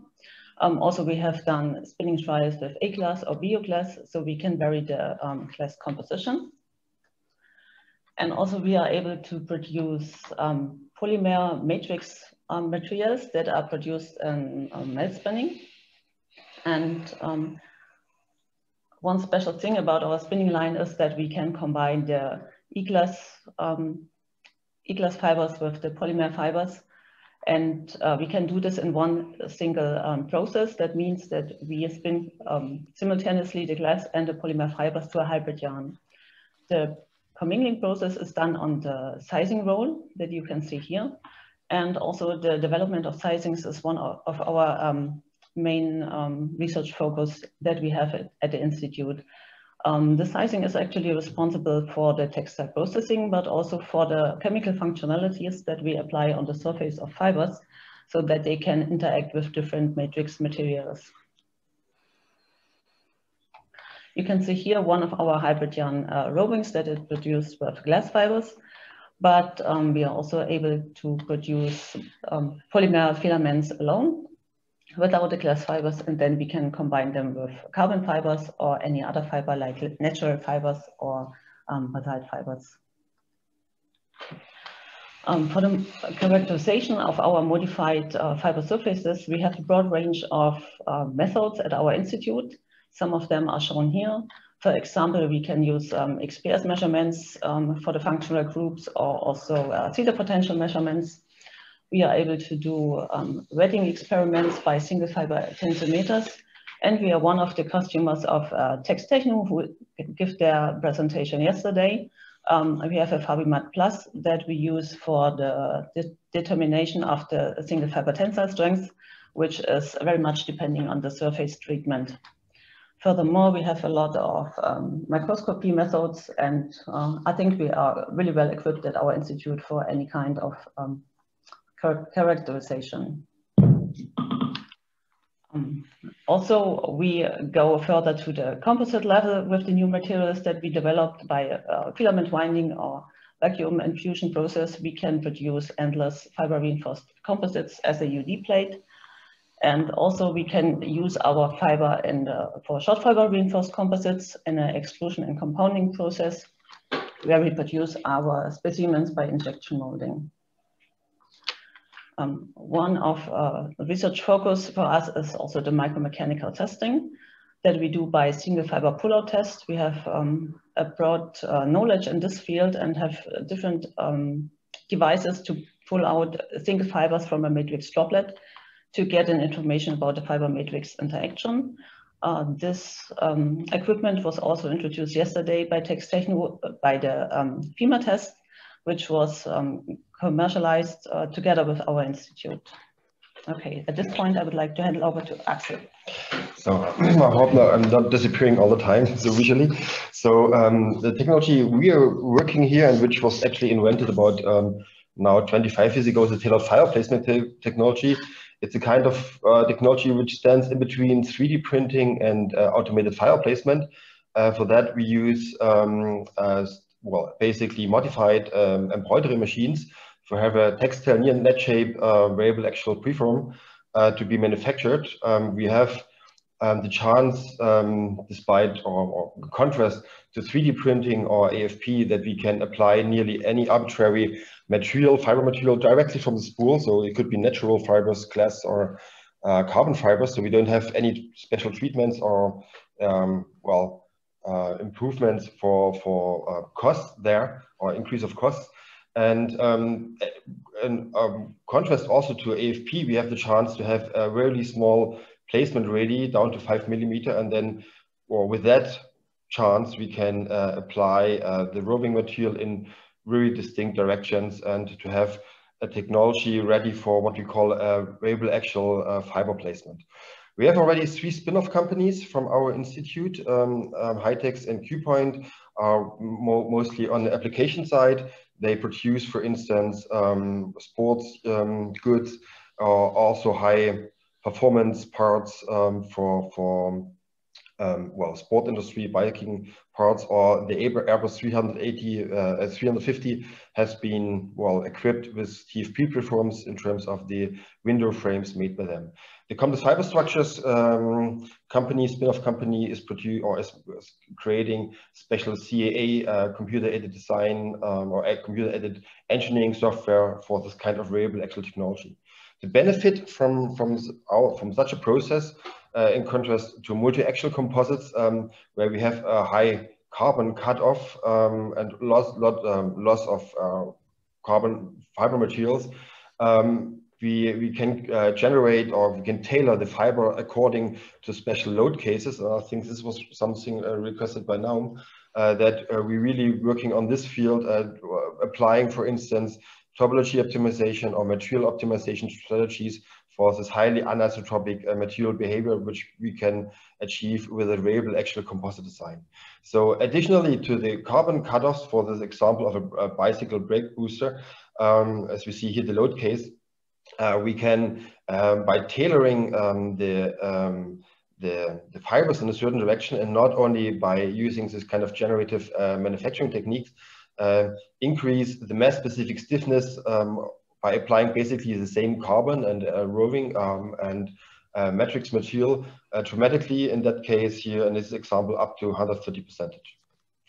The work group additionally working on different fields. So for one is the modeling aspect, especially for the mesoscale material behavior of the stitching process, very interesting for us, and we did a lot of work here. And really central point of our group is the development of optimization methods. Here the question how a variable axial design could be utilized in order to gain the maximum lightweight performance, meaning minimum mass added to a part, and gaining maximum stiffness and strength of such a with this technology generated part. We're also working on the modification and have good relation to machine manufacturers and doing machine modifications there as well. For instance, applying multi-matrix composite concepts, which is a current ongoing project on our side. And finally, we're also working on developing of the process chain for this kind of variable axial composite parts, as this is not a really well-established part or process compared to multi-axial composites. There's still a lot of things we learn with our own developed tools for manufacturing and also designing of such structures. So with that, we would like to thank you for your patience and would be happy to have questions on your side, or looking forward to the distinct meetings together. Yes, thank you for the presentation. Are there any questions? Again, just feel free to unmute your microphone. Just a short question. How are you modeling your parts with this technology that you showed now? Okay, we developed our own modeling software, which we're going to distribute with the Complex Fiber Structures company. Actually, I'm also a CEO of this company, and this is a special modeling software which has two functionalities. One is post-processing. We can derive, like for instance, principal stress trajectories and utilize them for generating homogenized models. So you can use standard final element software for that. And for that, we have, I can show you details, but the question is we have our own developed software for that. Thank you. Okay, thank you very much for the presentation. So then we will come to the next company. We will go back to the start of the value chain again, to the materials. And Christos Karatsias will present the company Mitsui Chemicals. Thank you. I will start. So yeah, my name is Christos. I'm working for Mitsui Chemicals Europe. And would like to step into the same direction a little bit like in thermoplastic composite. A short comments to the company. We are a global chemical supplier, many different areas involved, not only mobility, but also healthcare, food and packaging. This gave us a quite, let's say, easier way to go through the crisis this year. However, still for the composite, it's mobility still a big topic. Still, we are globally, but we are situated in Germany, in Düsseldorf, with our headquarters, and we're quite spread in Europe with different companies. Sometimes it's not always visible that they are part of the Mitsui Chemicals group. Well, this is not the topic as for today. I would like to step directly into the materials we are looking into for the composite industry. This on the one side, on the right, my daily business, it's operated by our subsidiary ACE in the Netherlands. It's a long fiber reinforced thermoplastic based on polypropylene. On the other side today, the topic will be more about the continuous fiber reinforced thermoplastic, the UD tapes. And especially, we heard earlier this day from Dirk, different kind of material combinations. Mitsui Chemicals has a quite big footprint in polypropylene. Therefore, we decided several years ago to start with PP in this business, and especially with carbon fiber. Not a more exotic, let's say, combination. Not many combination existing in that field. Maybe more in the field of short fiber or long fiber. There was necessary work to do to combine those two materials. Those who are working with PP know that it's not the best bonding material. And therefore we started the combination with carbon fiber by changing the sizing of the carbon fiber with the carbon fiber manufacturer together. So in line during their production, they're putting our own sizing on the carbon fiber. We are coming also from the other side from the PP modification, and this is our main background as a chemical material supplier, and joined those two materials. To give you an idea also what could be the benefits in this area, for example, based on heat deflection curve, we have a typical block PP material where the heat deflection started already after 40 degrees. We have some glass fiber PP materials, short fiber, long fiber, where we're increasing already. Let's say that the deflection temperature starting around 80 degree, 100 degree. But if we're starting with the carbon fiber, combining this, we can extend the heat deflection temperature nearly before starting to melt. It doesn't mean I would recommend to use it directly until this temperature, but it gives you an idea that if you're thinking about polypropylene, you don't have to think anymore just about the standard compound material. By joining with a composite material, you have a lot of more flexible in field of material properties to increase compared to neat compound materials. And especially the carbon fiber could be an additional benefit in this area. About the processability, we are tape supplier, so we're producing the mother coils, we're splitting this in-house with partners, just depending on the location, we're chopping the fiber, and one idea is, Dirk mentioned also this, for example, is to make a sheet out of it. It could be different areas, different points out, it could be a woven sheet, so using the tapes to weave them and to make a laminates. We can multi-axial sheets, even full carbon fiber or hybrid one. We can use the chopped fibers, for example, to make a random sheets, or also to use the slitted tapes to make a local sheet patching. It means we can take any PP-based existing laminate, either if it's organo sheet from laminates or if it's any other sheets. If it's just PP, we can always give an additional performance by patching them. What could be the processing methods? Yes, for sure, it could be injection molding with the sheets, it could be thermoforming.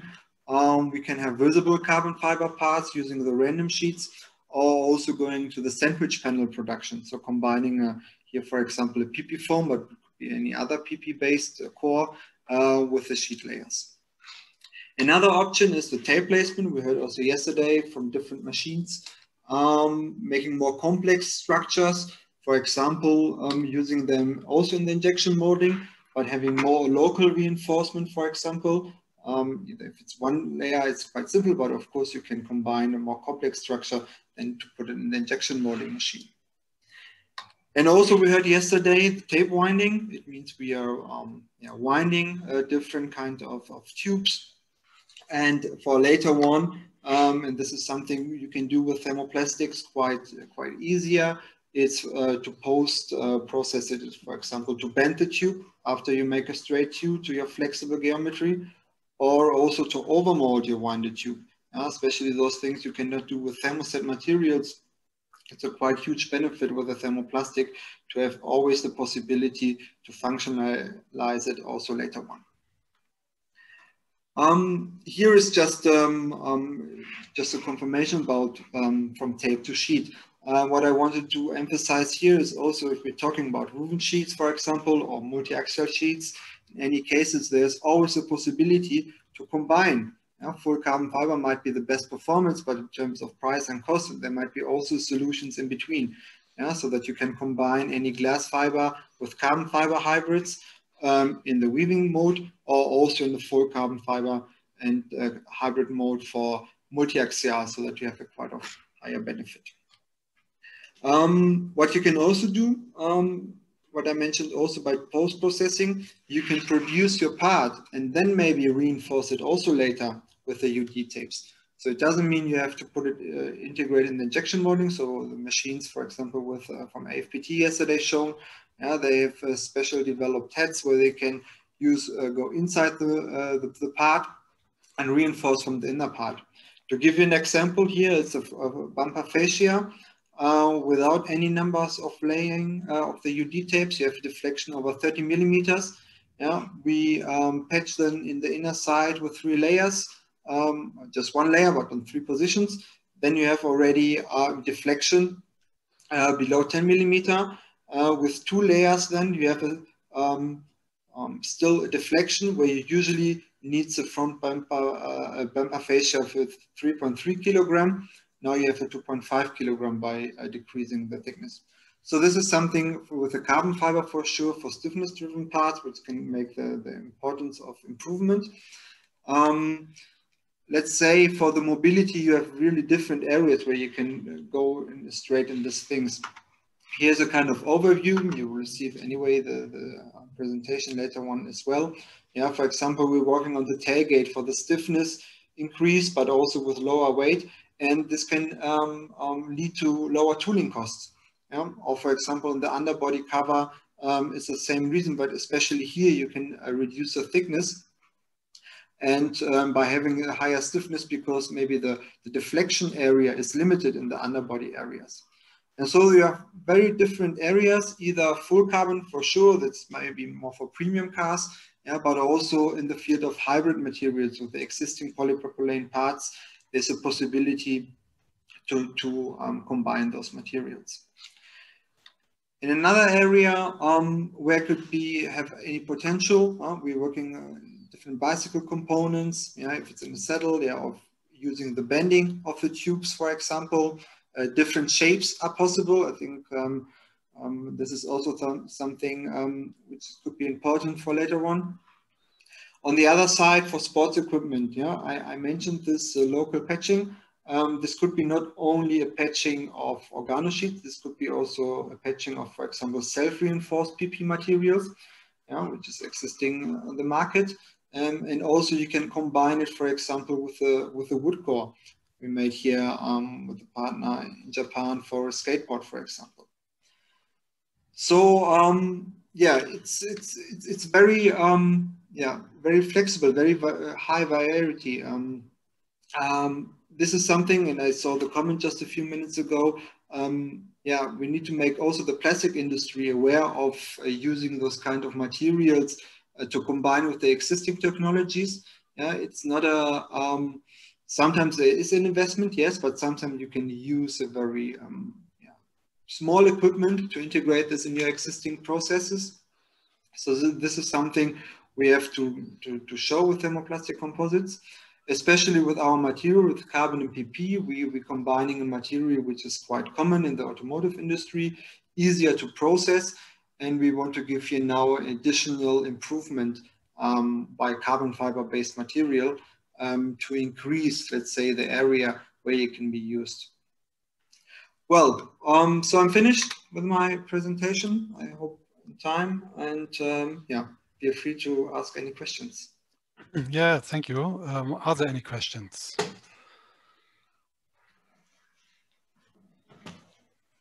If not, I have one question. Are your materials also used in the aerospace industries? You have shown now automotive and sports. No. This is just the reason because it's polypropylene. It's if it gets fired, it will melt, and if it melts, you have no plane anymore. So it should be not. It's not definitely not an area we're focusing with this material combination. Okay. Okay, thanks again.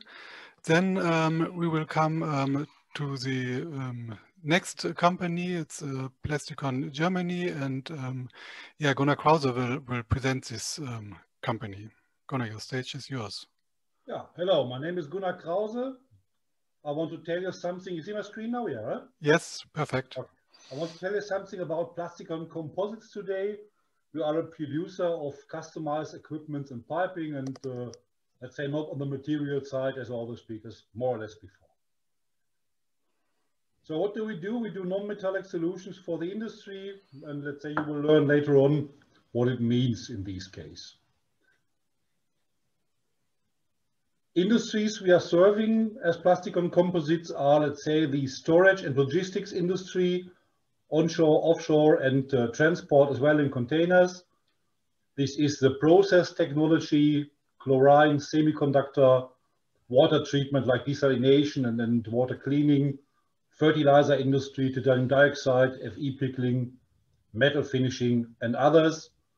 And last but not least, the flue gas treatment industry, heat displacements, and cooling systems. So Plasticon Composites is having 3 production facilities and one, let's say, a pipe laying facility. This is in Torun, Poland, is by far the biggest one. In Dienstlaken, Germany, is for specialties. We have one in Netherlands in Hengelo. This is for producing big equipments up to 9.2 meter in diameter, and a small service location in Belgium for laying pipes.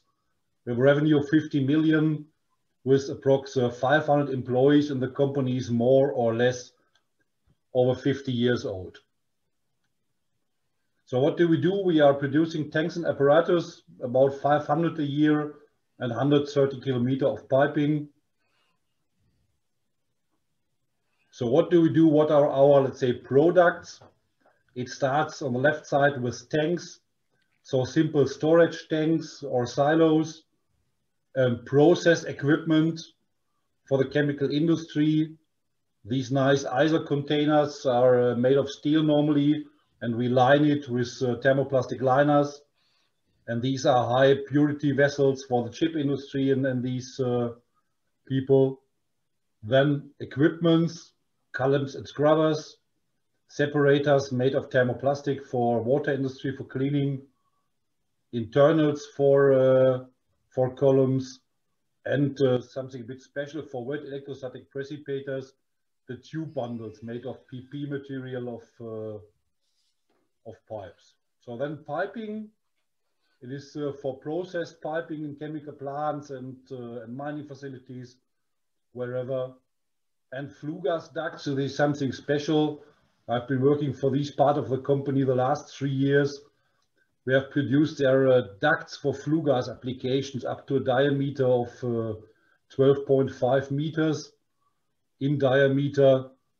Some of them are standing in Israel as well, in Ord Rabin and Rutenberg. We made 2 stacks, 2 big ones. And last but not least, we see products from Plasticon Germany, the linings. This is a glued lining of fluorinated thermoplastic liners. This is a fixed point lining. I show a bit later more in detail what it is, and so-called loose linings. So what do we do? What kind of material we have? The one is a normal GRP, a glass fiber reinforced plastic with a chemical barrier layer made of GRP, of a resin-rich layer. Then we have a GRP with an inside liner, non-fluorinated thermoplastic liner.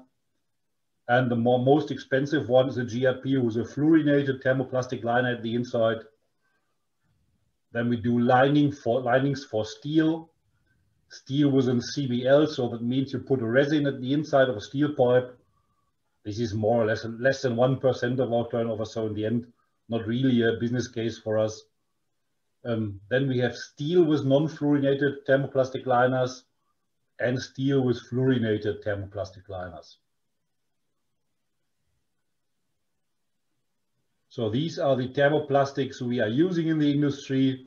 It is, let's say, more or less from cheap to expensive downwards. Starts with PE, PVC, PVDF, PTFE, PTFEM, and PFA.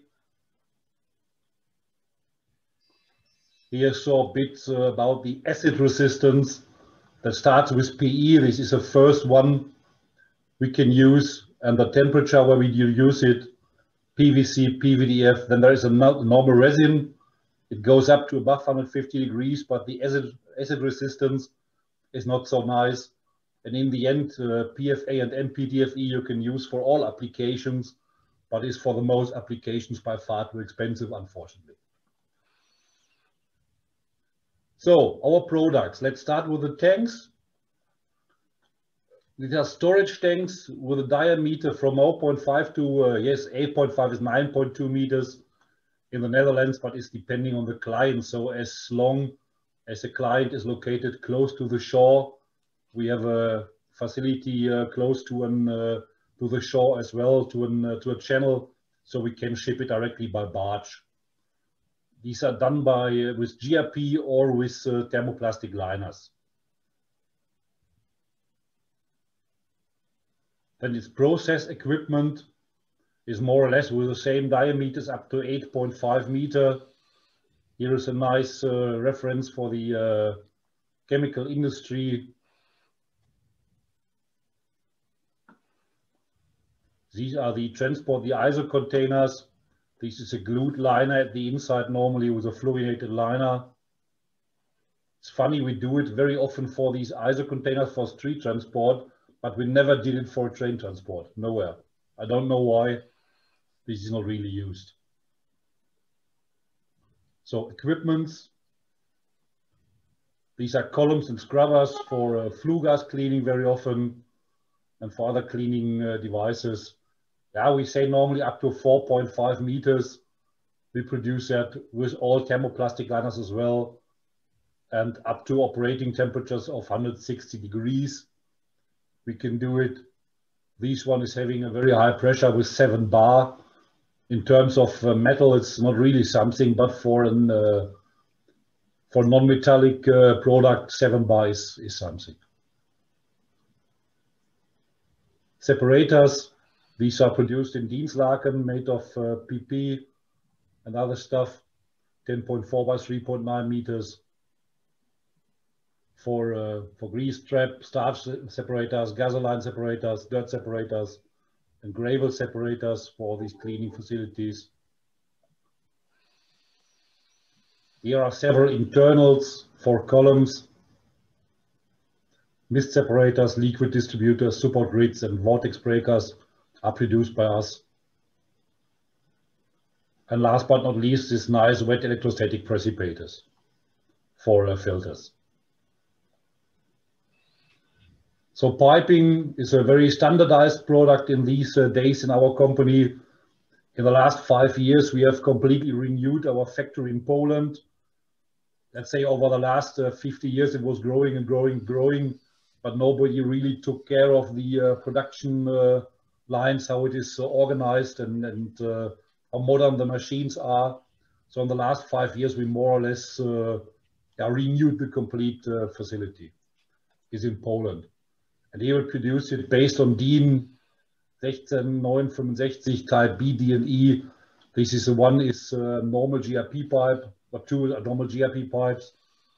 And the B is with a thermoplastic liner. This is up to DIN 1000. It's a standard product at Plasticon.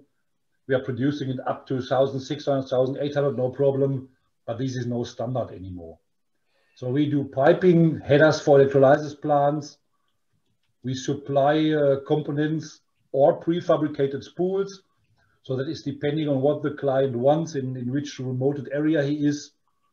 Sometimes we really produce spools, so assembled pipes and elbows, flanges only to bolt it on site. And as well for other, let's say, more skilled areas, we do it as single components to install on site. Yeah, this is you see. So your standard is up to 16 bar. In case of piping, we even went higher, but this is no standard anymore. Then we are producing ducts. This is on the one hand these ducts inside of a cooling tower of a big one for in a coal power plant. Then these smaller ones here for chemical industry. This is a chimney in Poland, freestanding in a steel structure.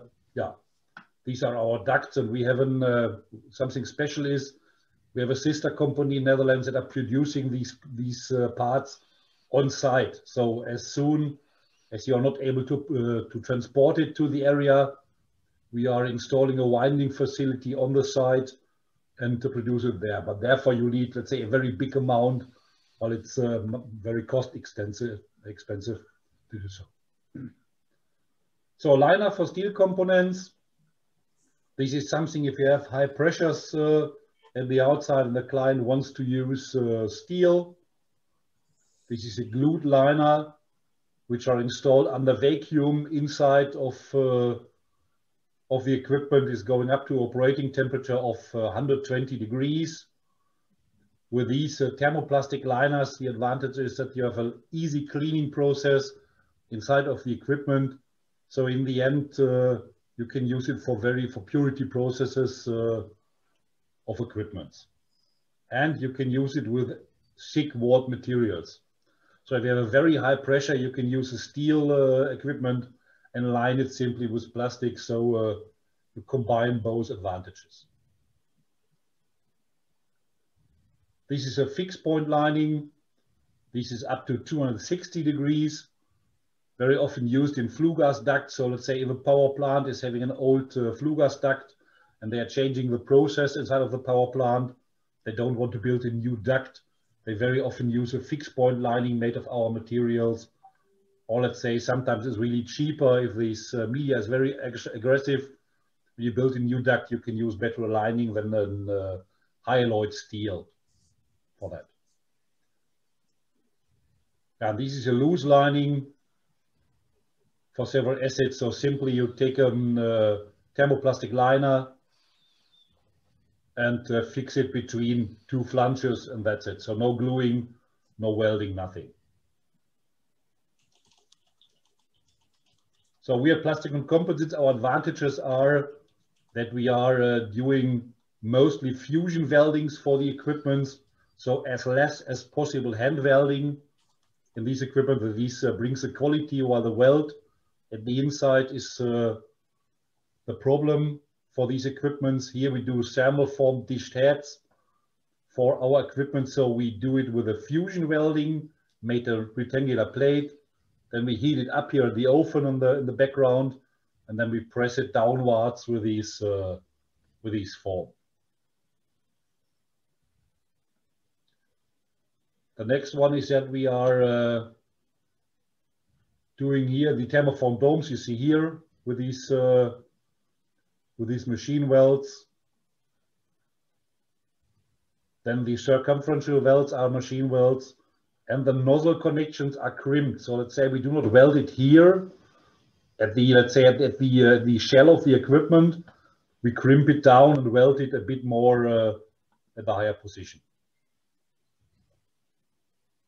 So here you have some references from us, and then that's it. We have some, for example, it's a scrubber with a diameter of 6.3 meter, height of 16 meter with 220 tons weight, that have been built in Poland, by far our biggest equipment ever built from Plasticon. This is some job, this is actually under processing, so that's why I have only 3D pictures. Again, a scrubber of 7.5 meter for a copper process.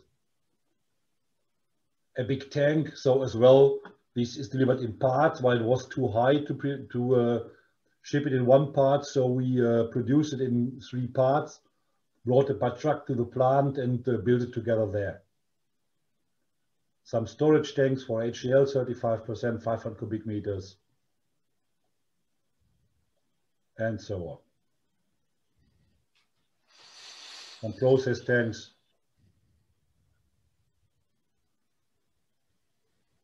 A double segment that has been delivered to Israel some months ago. That was the first project for us with thermoplastic liners for a column.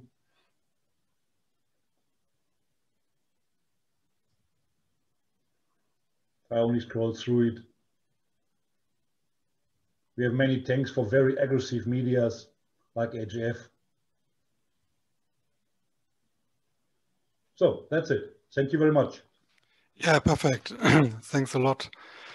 Are there one question maybe, because we are really out of time? If I may. Yeah. Just if you can say anything about the technologies you are using for the FRP tanks and liners. You said thermoforming. Are you using rotational molding for the liners? Are you doing filament winding for the tanks? Now for the tanks, we're doing filament winding on winding machines. We have some bigger ones in Poland up to 6.6 meter. And we're able to produce one in Netherlands up to these 9.2 meters of filament winding. And the thermoplastics are formed by normal, let's say, forming around a wooden form. And then we weld it together with this process. And the dome heads are pressed down under heat. Thank you. Okay, thank you again. Then we will come to the last company presentation today. And yeah, honeycombs are normally well established, and you could think there could be nothing new, but there is something new, more or less new. And Jochen Pflug will now present the company Thermex, yeah, with a new kind of production of honeycombs. Yeah, thank you very much. It's a pleasure for me to present the company Thermex and our technology, which actually was developed by our mother company Econcor. And it's about honeycomb core materials, thermoplastic honeycomb cores and sandwich technologies, and how we make this very cost efficient and sustainable. So I will talk a little bit about the sandwich construction and honeycombs in general to give you a little bit the state of the art, also on the continuous production of honeycomb cores we do. And then I will show you how we realize cost savings today already with our Thermex technology and with the honeycomb cores and with the organo sandwich material, which is a continuously produced sandwich panel. And then finally, I will show some applications from automotive, also with recycled PET honeycombs and with high performance thermoplastic honeycombs for aerospace applications. And towards the end, some outlook to the future, some hierarchical honeycomb cores. So sandwich construction in general can be found in nature very broadly, and the honeycomb core of the bees is a good example for minimum use of material, because nature is also very resource conscious and cost conscious. And of course, in many applications in transportation, from packaging to aerospace, one can find sandwich construction today. We target to reduce the material costs and the production costs for those complex sandwich structures with honeycomb cores.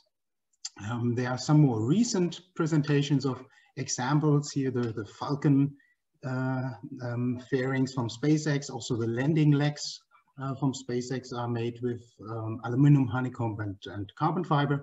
And lately there was a presentation where Elon Musk stated that any super fast thing needs to have honeycomb cores with a sandwich construction with 2 skins, and has presented a battery which actually acts as a core material in the battery housing. So sandwich construction in general can of course be from honeycomb cores or other core materials like corrugated cores, extruded cores, or foam cores. But the honeycomb cores have, due to the vertical cell walls and the supporting cell walls, very good properties in compression at very low weight. So they have the best mechanical properties, but in the past, the manufacturing of those structures was expensive and time consuming. And this has to do with the traditional ways of producing, stacking layers together, expanding this to a block, and then slicing the honeycomb from this block. In the aerospace case, the Nomex honeycomb is also dipped into phenolic resin and then sliced with a bandsaw, which is a labor intensive, also from CO2 efficiency, not a good process. The basic expansion process, though, was invented here in Halle, where today where our company is located in Germany, actually by two Jewish families, Heilbronn and Pinne, in 1901. They started the business of paper honeycomb cores here in the city of Halle and made several patents. So we are proud to have a link to a very long history of honeycomb production here in our city. But compared to the traditional way of producing via a block, we produce in a continuous automated way. So we have one sheet, we form a structure and fold this structure up to create in a continuous, endless process a honeycomb core. And this combines aerospace, internal structure and material properties with very low weight and good mechanical properties with packaging production principles, continuous automated production at low production costs. And so it's a one continuous process where we start from extrusion, have a vacuum forming, and then we fold up the core material and can directly inline join the skin material. So this is a continuous automated process. This is a typical production line. So we start from an extruder, have a film extrusion and directly a rotational vacuum forming of this film. And this formed sheet is then folded up and finally laminated with either a non-woven for thermoset processing or directly with thermoplastic skins. So this is a process which reduces weight, material use, and processing costs to a minimum. And we have two locations. One location is in Belgium, where we license the technology. We have, in the meantime, 12 licensees worldwide. And we have our own production in Germany, in Halle, where we produce polypropylene honeycomb cores and sandwich panels. So Leuven is has just been named the capital of innovation for Europe, and in Halle we are proud to be in the birthplace of honeycomb production technology. So we have a building with about 5,000 square meters close to the city because it's all thermoplastic processing, very environmental friendly, very clean.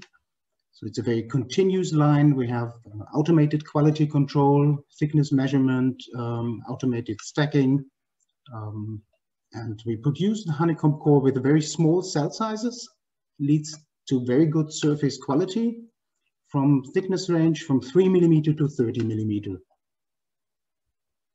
And this goes into many different application areas in the composite industry, mostly in the thermoset composite industry today. So with the non-woven on top of the polypropylene honeycomb, we can bond easily epoxy, polyester, mostly glass fiber laminates for wind power turbines, truck sidewalls, prefabricated bathrooms, caravans, caravan floor and sidewalls, and in boats, interior structures and decks and inner walls.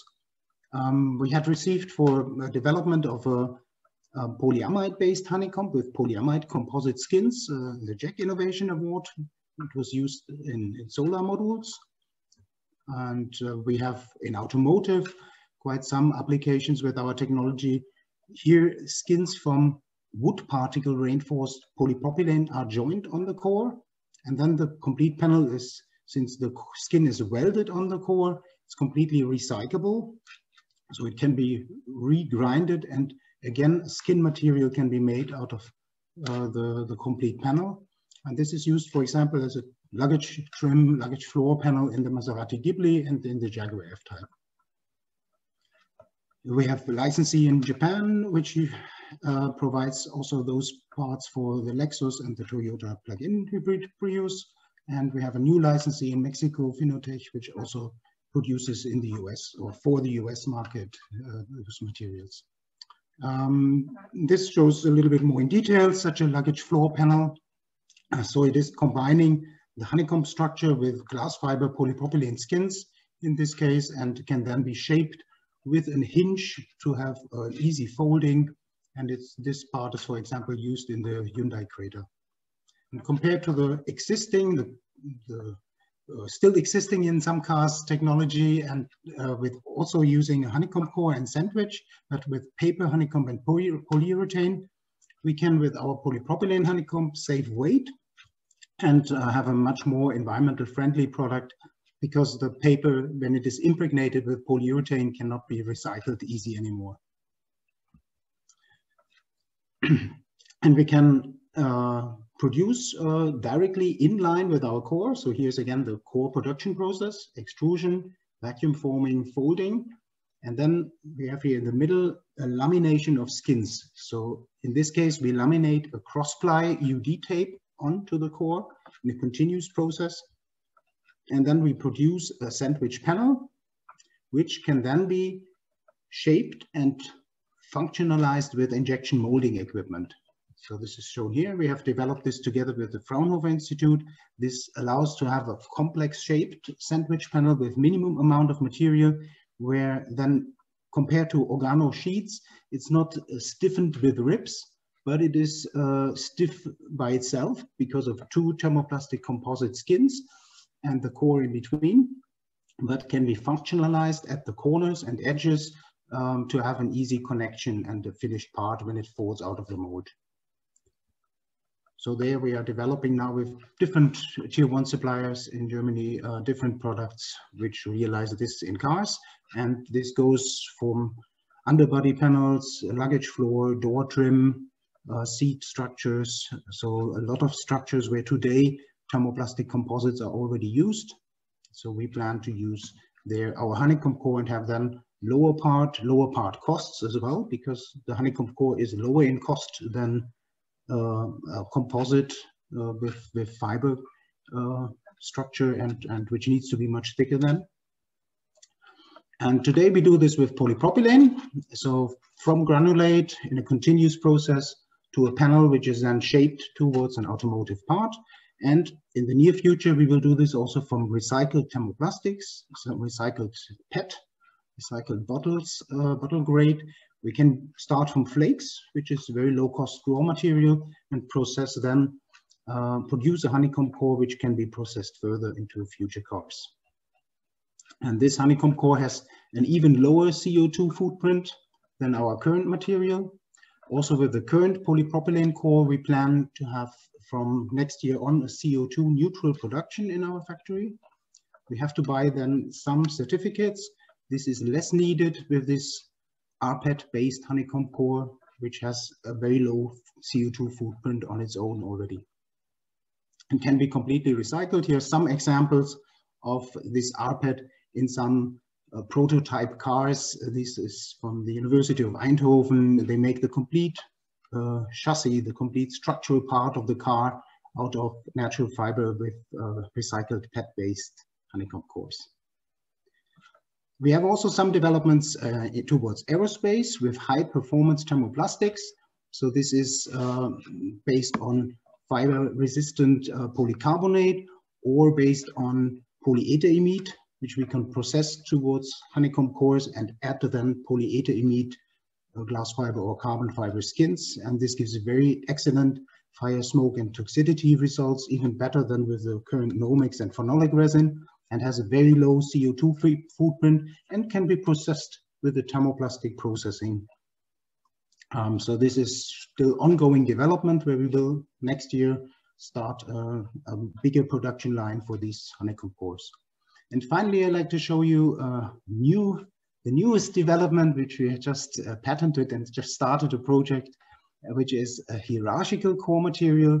So this core has in the cell walls of the honeycomb, a sandwich structure. So this allows them to make a honeycomb which is very compression resistant and shear resistant, because normally the cell wall buckles. If the cell wall itself is a honeycomb core, then you have much better properties there. So this is for aerospace structures considered. We have now a project with the University of Leuven. The Fraunhofer Institute started, and we have received a Eureka label for this project. So the next years we will develop their new, well, this core material, first of all, production process for this core material and applications. So this goes clearly towards aerospace applications with even higher performance than the current honeycomb cores. So in general, we stand for economic lightweight materials, and we want to have honeycombs saving costs wherever they save already weight. And we do this with innovation, fairness, and persistence and sustainability. And well, in general, we achieve this with the inline production process, which is very cost efficient, with the excellent mechanical properties of the honeycomb core, and with the thermoplastic material, which gives us then very resource efficient and CO2 neutral products. So with this, thank you very much.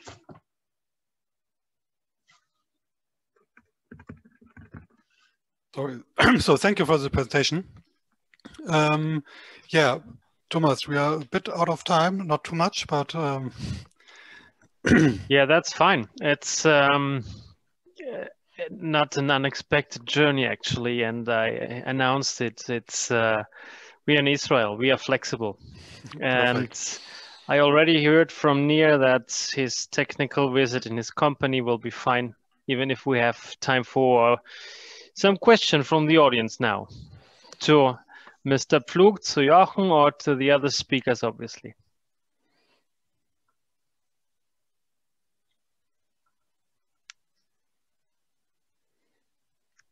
If there is no energy anymore from the audience side, obviously, we do not force anyone to be active in this moment. But remember, you are free to contact these companies in the next days with much more time, as much as you need. Just schedule that with the ladies from the German Israeli Chamber, Shula, Eva, and Bea. Just email them or write them directly here in the chat for the meetings, personal B2B meetings with these speakers, if they are not already scheduled for you. We have no problems of time. Maybe one or the other day is full already, but we are online, we are virtual, and we are pretty flexible in that. And I think I'm speaking for all our German companies in this way. Thank you very much again. All our 12 speakers, 7 of them today. Thank you, Dirk, very much for your presentation, for the moderation. Thank you to our institutional speakers, Naum, Elmar, and Werner. Thank you very much to my co-moderator, Shula, I will hand over to her the technical visit we will have right now. Thank you to the whole team that organized these 2 days of presentations. And our partners, that is the WDMA, the AVK, the Composites United Cluster, My Carbon, and even Leichtbau Baden-Württemberg BW, that is a regional cluster organization. We heard from Werner Loscheider about this different levels of structure, national-wide and regional. And obviously to our Israeli associations. It was a very interesting presentations and 2 sessions, yesterday and today. I learned a lot, and I think you can even get much more insights together in the next days. And what I am really looking for is now what we have as a special finish of this this presentation event, that is a technical visit. It's at least something of Israel that we can not really smell, but see and experience a little bit deeper than these small video screens from all of us. That is a technical visit at Massavit. Shula, please introduce Nir. And Nir, I'm looking forward to your visit. Thank you. Yes, so it's me again here. Nir, I'm really excited you showed it to us. So we are visiting Massavit now. Massavit is an Israeli company. They are specializing in 3D printing technology, desktop version. No, not exactly. Nir is account manager for industrial solutions. The size of the things they produce are not exactly what we think of when we thinking of 3D print. And we know of a machine that is standing in Germany, in Nuremberg, or around it. And actually we could do it in German now, but we have Israelis here and we want them to enjoy the ride also. So Nir, take over, please. So, good morning. Almost Mahlzeit in Deutschland. Wir werden das doch in English machen, because of my lens people from Israel. So the people from Israel, you are more than welcome in a later stage also to visit us according to the rules. And I normally going even at the company with a mask, and you know that, so we have to keep the rules. And for all of you out of Germany, thank you very much for the presentation. I enjoyed those 2 days. I think I missed 1 or 2, but I'm going to get a presentation. My name is Nir. If you want to remember my name, I'm always near you. And when I say I'm always near you, you can see my shirt from Germany. I'm at least 12 times in a year in Germany, if not 20 times. Very much connected to the German industry. Didn't fly for 11 months because of the lockdown, because of the quarantine that you have to come back, because of it's very difficult to visit you. And but the purpose of this visit today is to show you Massivit 3D. Massivit 3D is a company that was established in 2013. We are located in Israel, just 10 minutes away from the airport. So if you land and you want to have a sneak preview, we will pick you up, make you a nice tour, and then you can go to your original meetings. It is an amazing... I would suggest you go to speaker view, all of you, yeah, so that you can see it in big size. Sorry, Nir. Yeah. Okay, so let me start. It's really not a demonstration of all the technology, but a demonstration of the company, and we go deeper also into the technology. We just came across the VP Sales and Marketing. Here we have, this is my room. Here I sit when I come to the office. If we can work from home, we work from home. The CEO is in a meeting at the moment. VP R&D and VP Sales and Marketing. On the right and left are the most important people, the money people, on the finance. Let me start to present. Everything that we have here at the company is either designed or printed by us. Even this, if I call it chandelier, the lamp is printed in 3D. It is a small part. You will see the machine, we print bigger parts, but we are printing also smaller parts. In a few minutes, you will also understand why and how we are connected to the composite material world. Some concrete stuff that we have here, and some furniture. We have our chemistry management that is sitting here, and we have our labs, and we have service and applications also that is located in the second floor. Normally in Israel, it is very common that we eat together. Okay, and this is our kitchen. Due to the COVID, we are limited on the amount of people that can be in the kitchen, so we are not serving lunch. We either purchase or bring from home. I can tell you that I eat every day what my kids are not eating the day before. And this is what I'm getting packed. Not to waste food, right?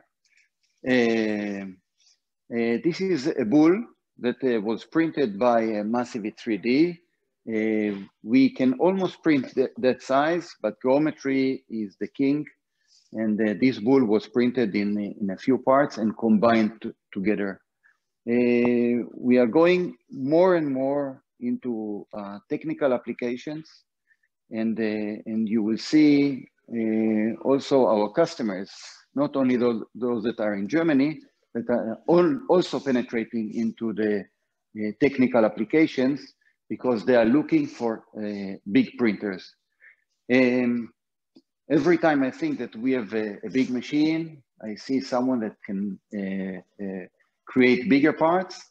And I saw, I think, the presentation before, the big pipes, it is amazing. So that big we cannot print at the moment, but it will come one day.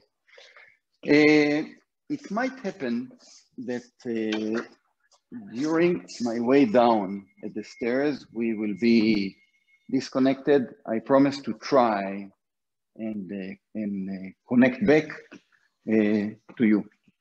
Okay, bear with me.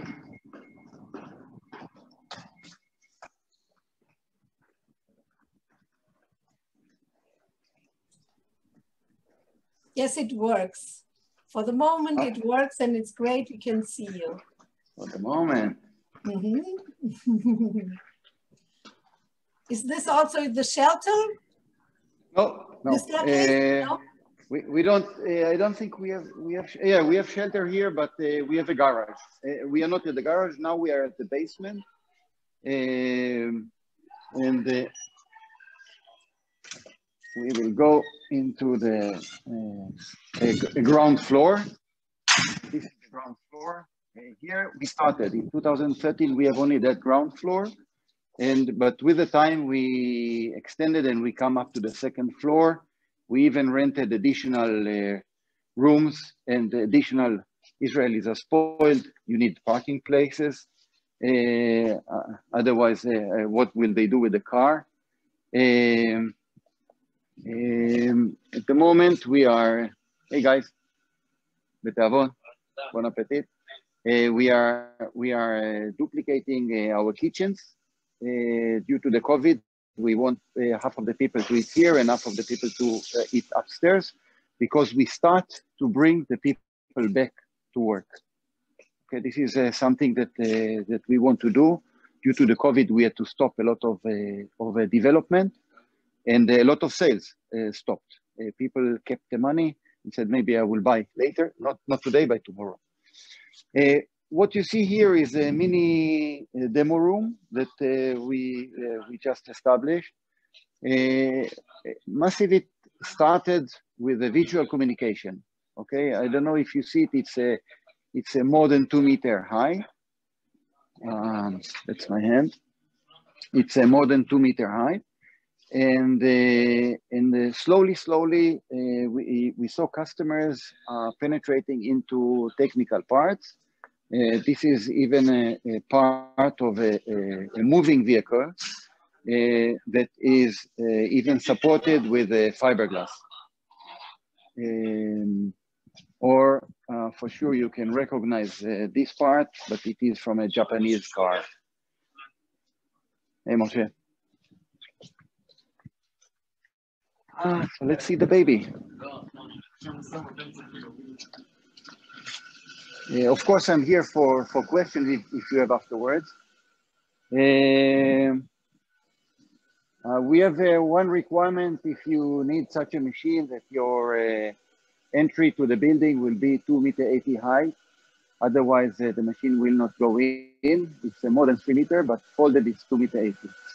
I will try to explain a little bit about the technology, and because it's a very unique technology which allows us to be the fastest in the world in terms of additive manufacturing. I feel like if something is wrong in the voice or the picture, please let me.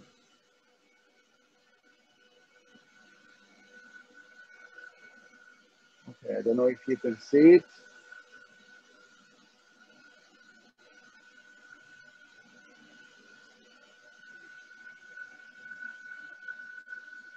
think it's difficult for us to see today. I didn't ask for any special requirements for demonstration today, just for the people just work, guys. So what we see here is the machine. The Massivit is a table of 1.2 meter by 1.5 and can print objects that are up to 1.80 meter height. This room where we are located, this is our integration hall. We are getting the machine in, we test them, we pack and send them all over the world. At the moment, 100 and this one is going to be packed and going out. At the moment, there are more than 150 units worldwide. In Germany, I don't know why around Nuremberg, we have 3. We have in the north 2 more. And of course, we have in France, in Belgium, in Italy, actually all over the world. Not Madagascar, but truly all over the world. And so till now, everything is not really connected to composite material. And I want to show you what is our connection to composite material. This is our future world. We see it as our next potential. We are going to the R&D labs. The R&D labs, of course, we have jigs and half machines or half-baked machine or a machine in development. So this is a new machine. You cannot see it. This is our first machine that came out of the production line. The machine is actually at the end is creating molds for the composite material. We are creating the mold and our customer will create the composite material. So how do we, maybe I will show first the mold, okay? This is a race car seat that was casted with epoxy. So we are using epoxy in order to create this mold.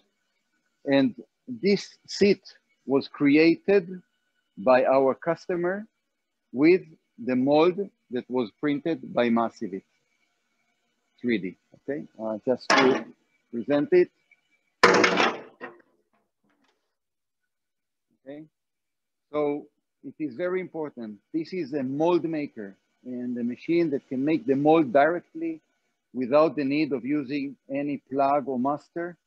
Just push the button and get your mold. How do we do it? I prepared something in advance.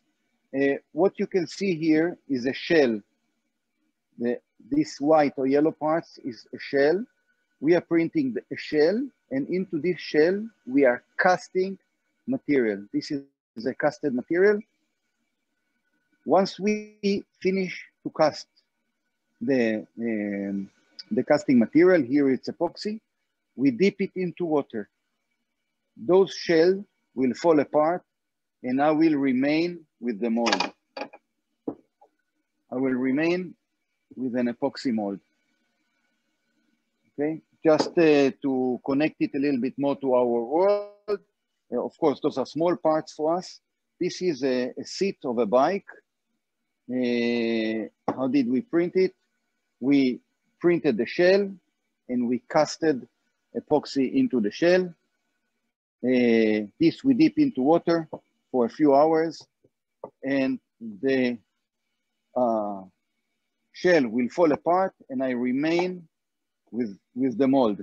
This I can use immediately to create a seat out of the carbon fiber, out of composite material. Okay? This is our connection to composite material. Our target is to create very big molds that can be up to 1.50 meters in a height. And the dream is again to push the button and to get the mold and to create the part at the same week. This is a dream. Today, if someone wants to generate a part out of a composite material, he would need weeks or months.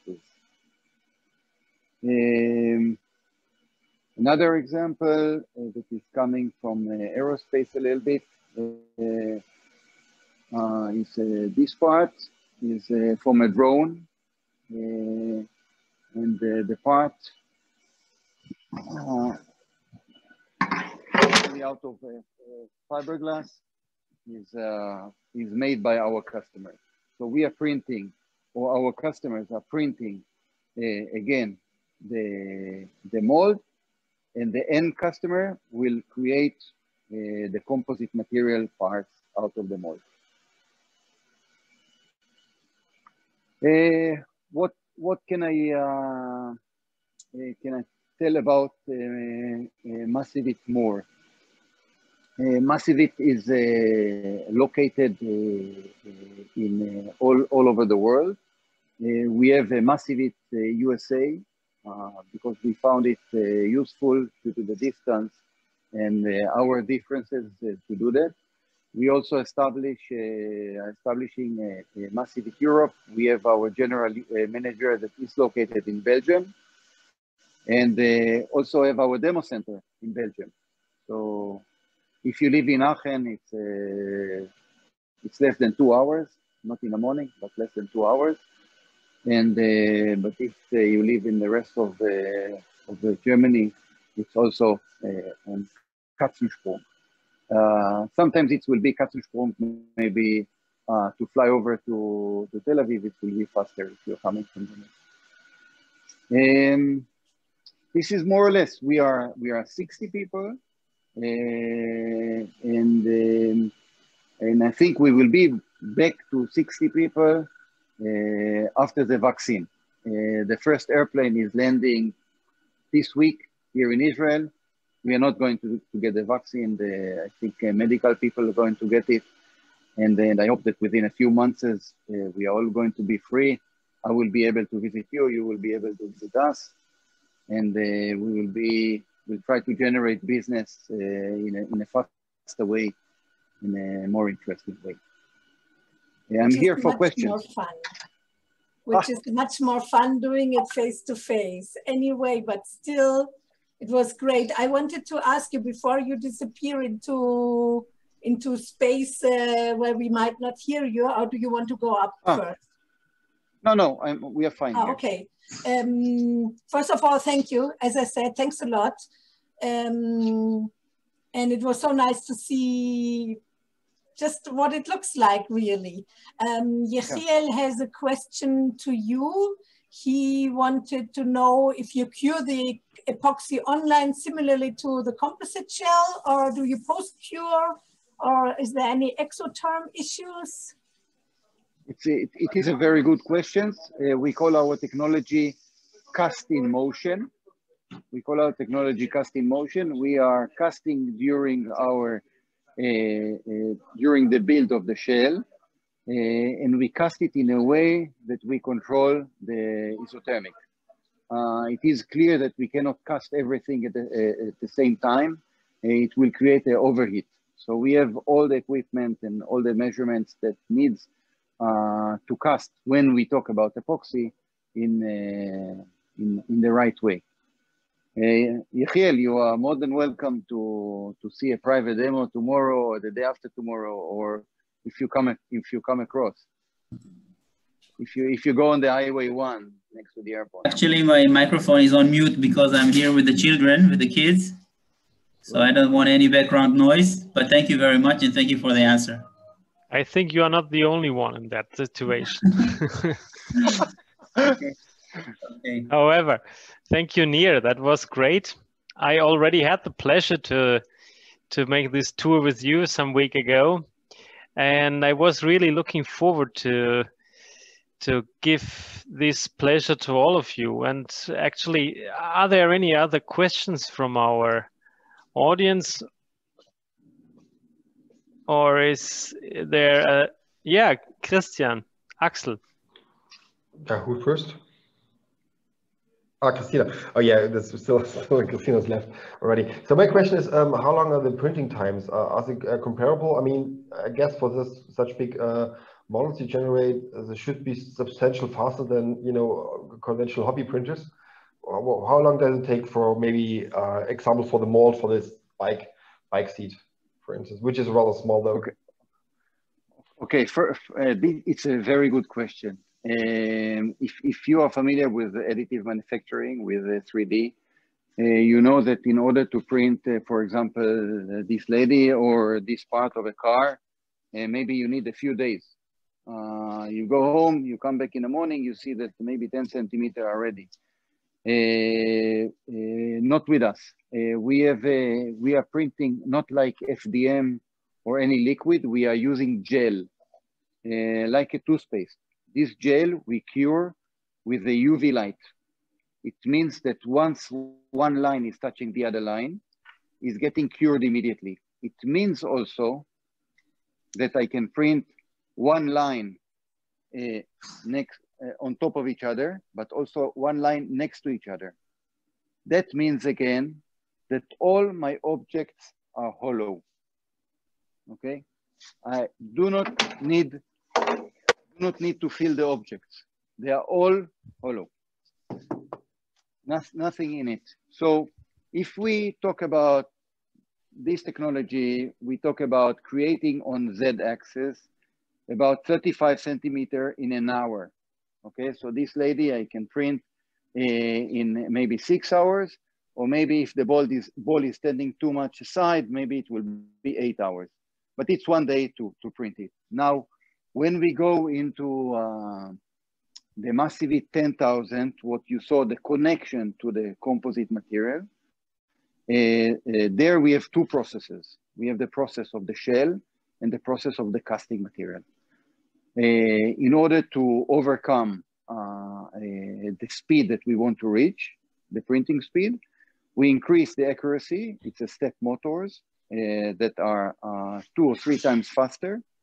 And we can control the casting, amount of casting material, and amount of casting thickness. Actually, we do not need to create the entire mold.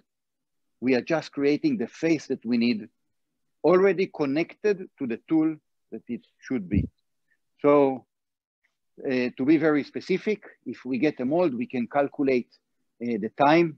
But if you today, you know, if you want to create a mold for the car seat, for example, you need a good week, okay, or 2 weeks or 3 weeks if from someone, because he needs to create the not only the mold, but to create also the plug before, or the master, if you call it master, and we create directly the mold. So the car seat is a matter of I would say 2 hours. Okay, just I print the car seat, maybe 2 hours. Then I'll dip it into water another 2 hours, and then I need to make some fixation, a process at the oven. But basically, the next day I can create my part, and this is a dream. Oh, well, very, very impressive. Thanks a lot for explaining. You're welcome. I also have another question. Thank you so much for your very interesting tour. This is amazing what I could witness from here. It was very cool. Oh, thank you. Since you're using paste or gel and also UV light, it would mean that you can integrate functions very easily in those structures. Have you tested that already, or are you using functionality already? I would say we are not using at the moment functionality parts, but we know that our customers are adding some parts into their production.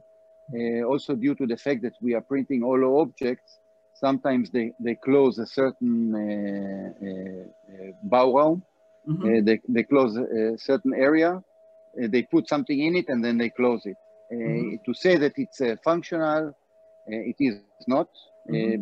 We have one customer in Italy that is actually creating a car prototype out of the machine, not composite material. A car that is based on that design, printing with our material, which is acrylic based, and cover it with fiberglass. Okay, this is all fiberglass coated. And actually, this is one model. There is one that is actually on the road for test of a design. Later on, they will create the car in the conventional way. I don't think that we are penetrating into the thousands parts. Okay, only single parts. But it is a good question. I saw some customer doing something to say that it's functional. I don't want to mislead you. Okay, thank you. But it's you got the point.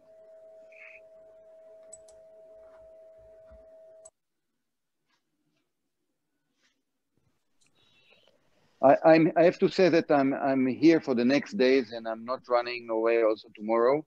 I know that you are running away for Christmas. But we will be here also after Christmas. If you have questions, if you want to talk to us, if you want to talk, I know that today we have a chat with a meeting organized. If we are using chemicals, we are using components in our machines that are made in Germany, top of the class mechanisms.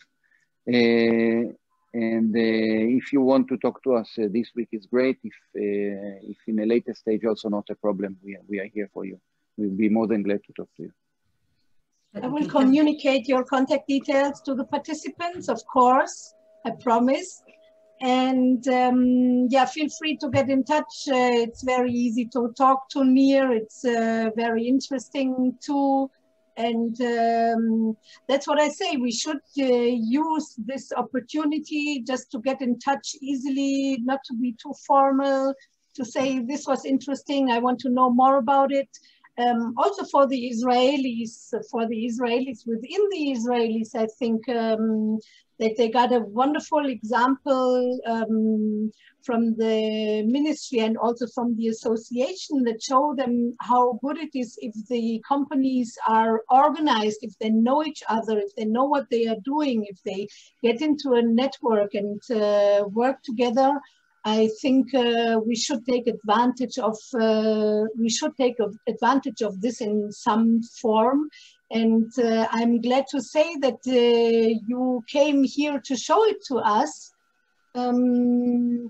We are finished with the 2 days from this part, from the presentational parts. We have B2B meetings coming on in the next days.